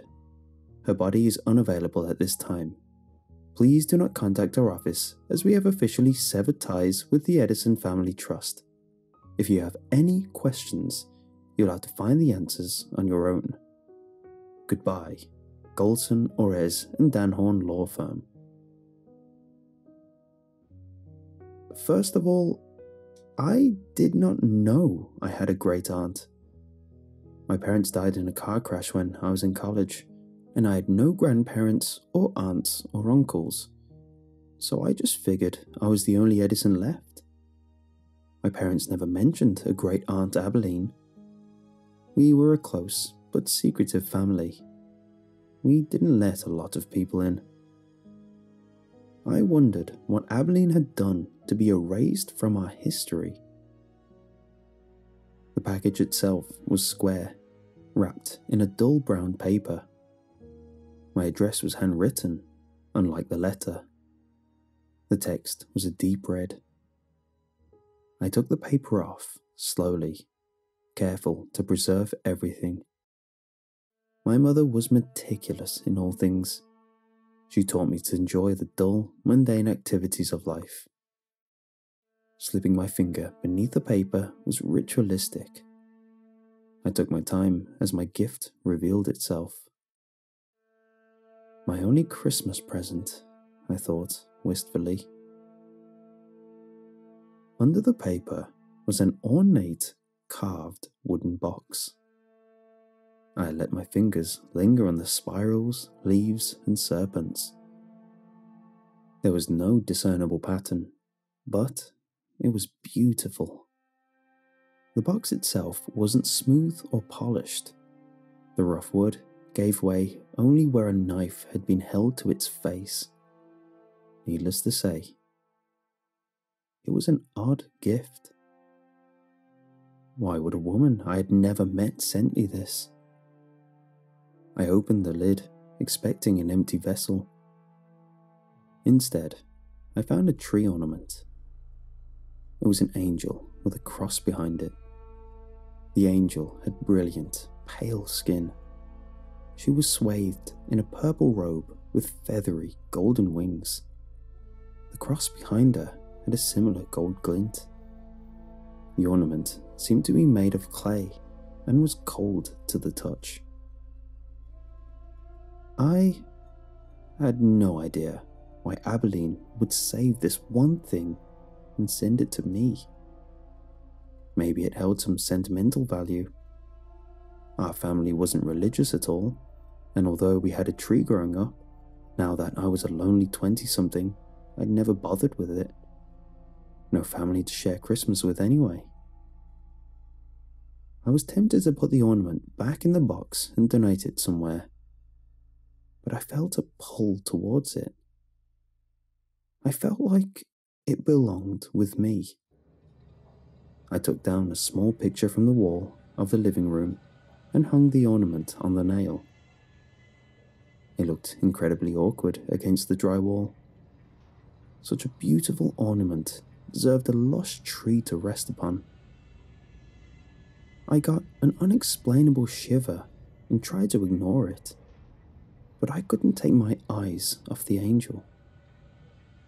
Suddenly, my skin felt too small for my body. I squirmed inside my clothes. My muscles pushed against their organs, wrapping, making my arms shoot out in front of me. I was speechless, bewildered by my own body's betrayal. A knot in my chest started pounding. My autonomous arms flopped around until it reached a pen on the nearby table.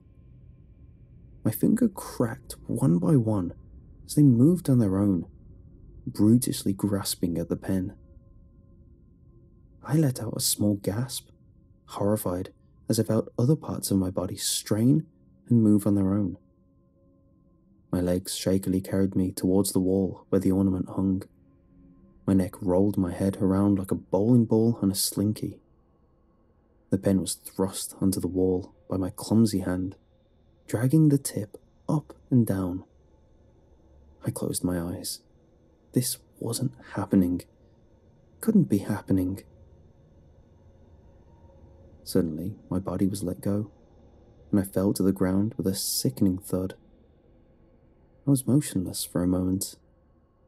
There was a terrible fear that I wouldn't be able to move my body on my own anymore, but I was able to slowly sit up, rubbing my head, which had hit the floor quite hard. I looked up at the wall, and my breath stopped short. My hand had drawn a crude tree shape beneath the ornament. It was jagged and uneven, but definitely resembled a Christmas tree. Why had my body been so keen on drawing it?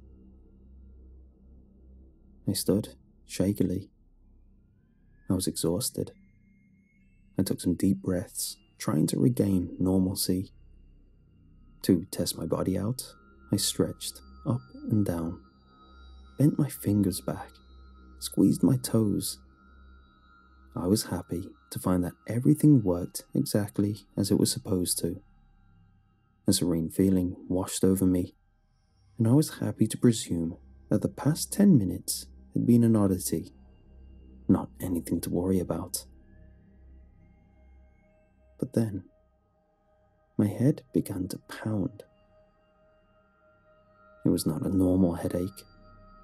It felt like my brain was swelling too big for my skull. This time, I screamed, unable to hold in my horror.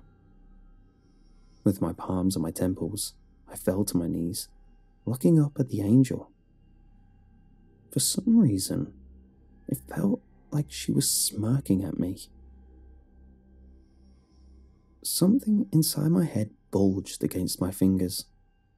I lost track of my breath as blood began to pool inside my ears. Something was digging its way out of my skull. Barbs pricked my hands, and so I dropped them, hanging my head with the severity of the pain. My skin cracked and broke. Blood was now clouding my vision and dropping to the floor like rain. I tried to stay awake, keep it together. It took the crown of thorns over 20 minutes to fully emerge from beneath my skin. I felt every single second of that devilish time span. My head was bleeding and ripped apart, but I remained conscious. I stopped screaming. I was now in a deep sob. Hesitantly, I touched the crown, feeling the tips of the thorns and the bits of flesh stuck there. What an image I must have made. Bowed before a penned tree on a wall, knelt in worship. Above me, an ornament with a laughing angel. At first, I thought the laughter was in my head. But as I raised my eyes to the ornament, I could see that angel's mouth was now open, shrieks of glee coming from inside. I stood, careful not to slip on the blood, and grabbed the clay thing. It did not stop laughing. I threw it back in the box, angrily closing the accursed lid. Screw this Christmas present, I thought furiously. You're the one who's screwed, the box replied. Trembling, I opened the lid again. The angel now had her hands on her hips. Hang me back up, kid. I gulped for air as I quickly put the ornament back on the wall. She looked around, her tiny clay head swiveling freely, as if she were alive. Nice house. This will do perfectly.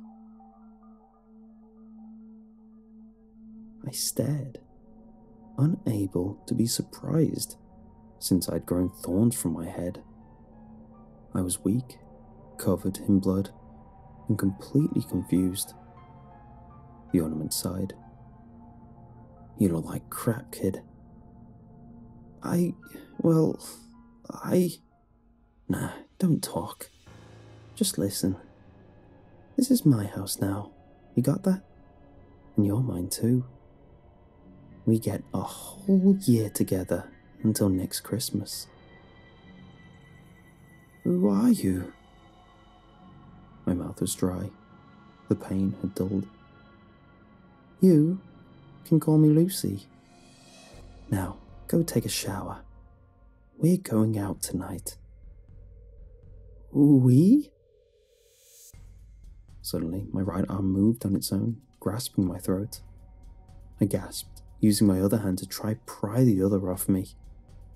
I fought for a few seconds before my right arm went limp again. I heaved. The ornament giggled. I'm with you now, kid. Can't get rid of me. If you try, I'll kill you. If you say anything to anyone, I'll kill you. Or just let them lock you in a loony bin. She chuckled. You're young. I like that. Last one was too old. Died before the year was even up. Dusty cow. You mean my great aunt? She wasn't your great aunt, kid. I go where I want. What? What am I? She grinned. I'll give you one hint. Slowly, excruciatingly so, the cross behind her began to move. It twisted behind her until it was completely upside down. Much better. But you're an angel. My voice was whiny, almost childlike.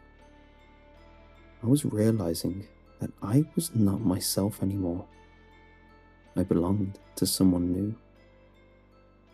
The ornament bounced from the volume of her laughter. So is Satan. You don't hold it against him, do you? I collapsed to the floor, crying. My left hand raised by itself and slapped me. I felt my throat begin to move, something mixing with my tongue. And then I said, without my permission, Merry Christmas, kid.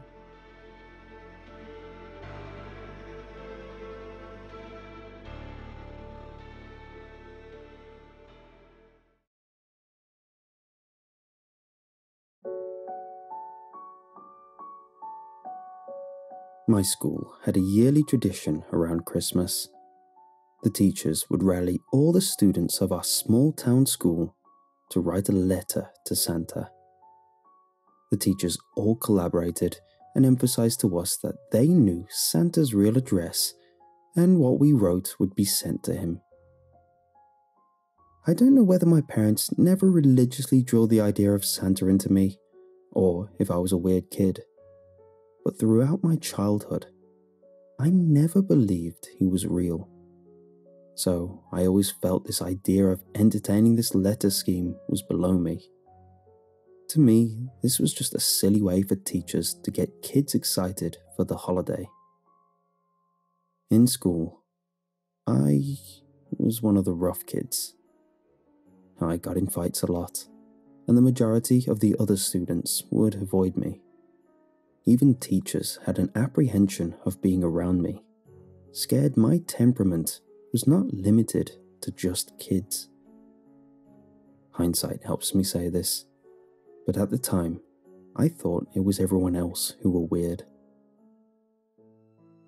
I attribute all this to my uncle and what he did.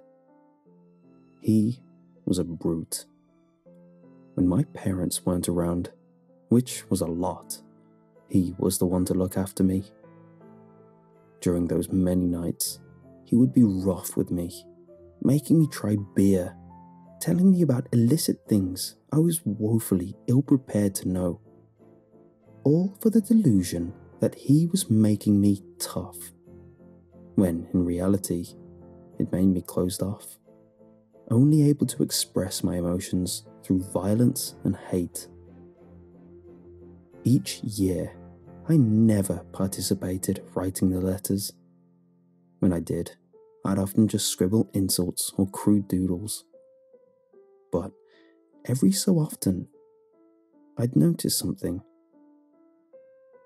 A handful of kids would come back after Christmas break, raving that Santa had brought them what they asked for. They would talk about how Santa left them a letter saying they were especially good that year and brought their wildest dreams to life. Kids from poor families got the latest game consoles. Lonely children got the pet of their dreams. One kid even claimed his mother's illness was taken away by Santa. In my pessimistic attitude, I just drummed it up to the excuse that the teachers gave the letters to their parents. Another reason I never took part in writing a letter, scared my uncle would catch wind and judge me for what I secretly desired. The pattern, though, was undeniable. Kids were getting what they wanted, and in some way, if it worked for me, the letter sent to my parents was an interesting way to slyly let on what my uncle was doing, to tip off my parents at what was going on behind their backs, all to avoid a lesson drilled into me by my uncle that snitches get stitches. Literally. A mantra which kept me quiet for far too long. One year, I grabbed a pen and ham-fisted a simple letter. I apprehensively wrote that I never wanted to see my uncle again, that I wished Santa would take him away. I finished the note off, also asking for a puppy. I was a kid who didn't want a puppy at that age, something my parents never knew, since wanting a pet was girly, according to my uncle. When some of the more outspoken kids confronted me at the idea of participating in such an event I was so vocal against, I simply told them I wrote the nastiest letter to the head teacher. I told wild details, which had the kids roiling in laughter, in a way adding to my persona, a metaphor for the facade I had built up. Christmas came around. Everything happened as they did every year. A dysfunctional family dinner and the awkwardly quiet opening of thoughtless gifts. Despite the ritual not changing, I was broken. I berated myself for hoping the little hope I had left only for it to be wasted. From then on, my life was turbulent. I had basically lost all my hope, and for many years after, I lost friends, ruined relationships, and threw away opportunities, all because of my attitude. Inside, I never felt like a bad person, but it was how I expressed myself. And then, something amazing happened. Someone saw that. My first long-lasting relationship was with someone that understood how I felt inside. She was very patient. She had to be. She stood by me through many rough years, something I commend her for. Though I didn't see it at the time, my life with her were the best years I could ask for. Sadly, it didn't last forever. Time grinded away at the relationship, my unmoving attitude keeping me still as a rock as she pushed forward in life. Eventually, the distance was too much, and she had no choice but to leave. It was her leaving that finally shook me enough. A wake-up call.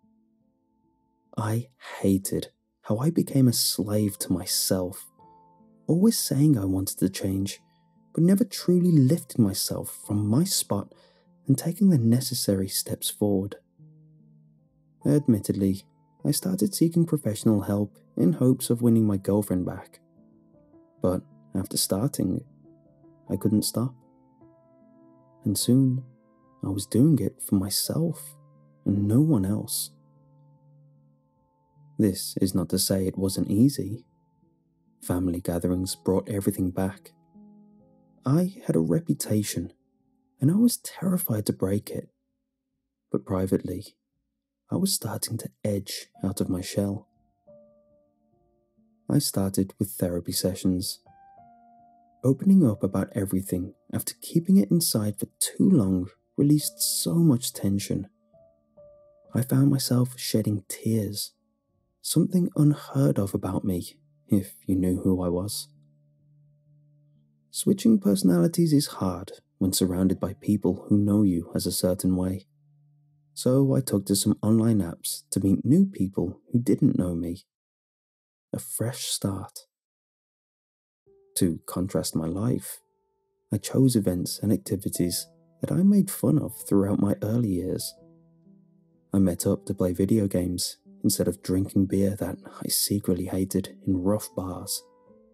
I spent time learning the game Magic the Gathering rather than poker nights that always ended with a little scuffle.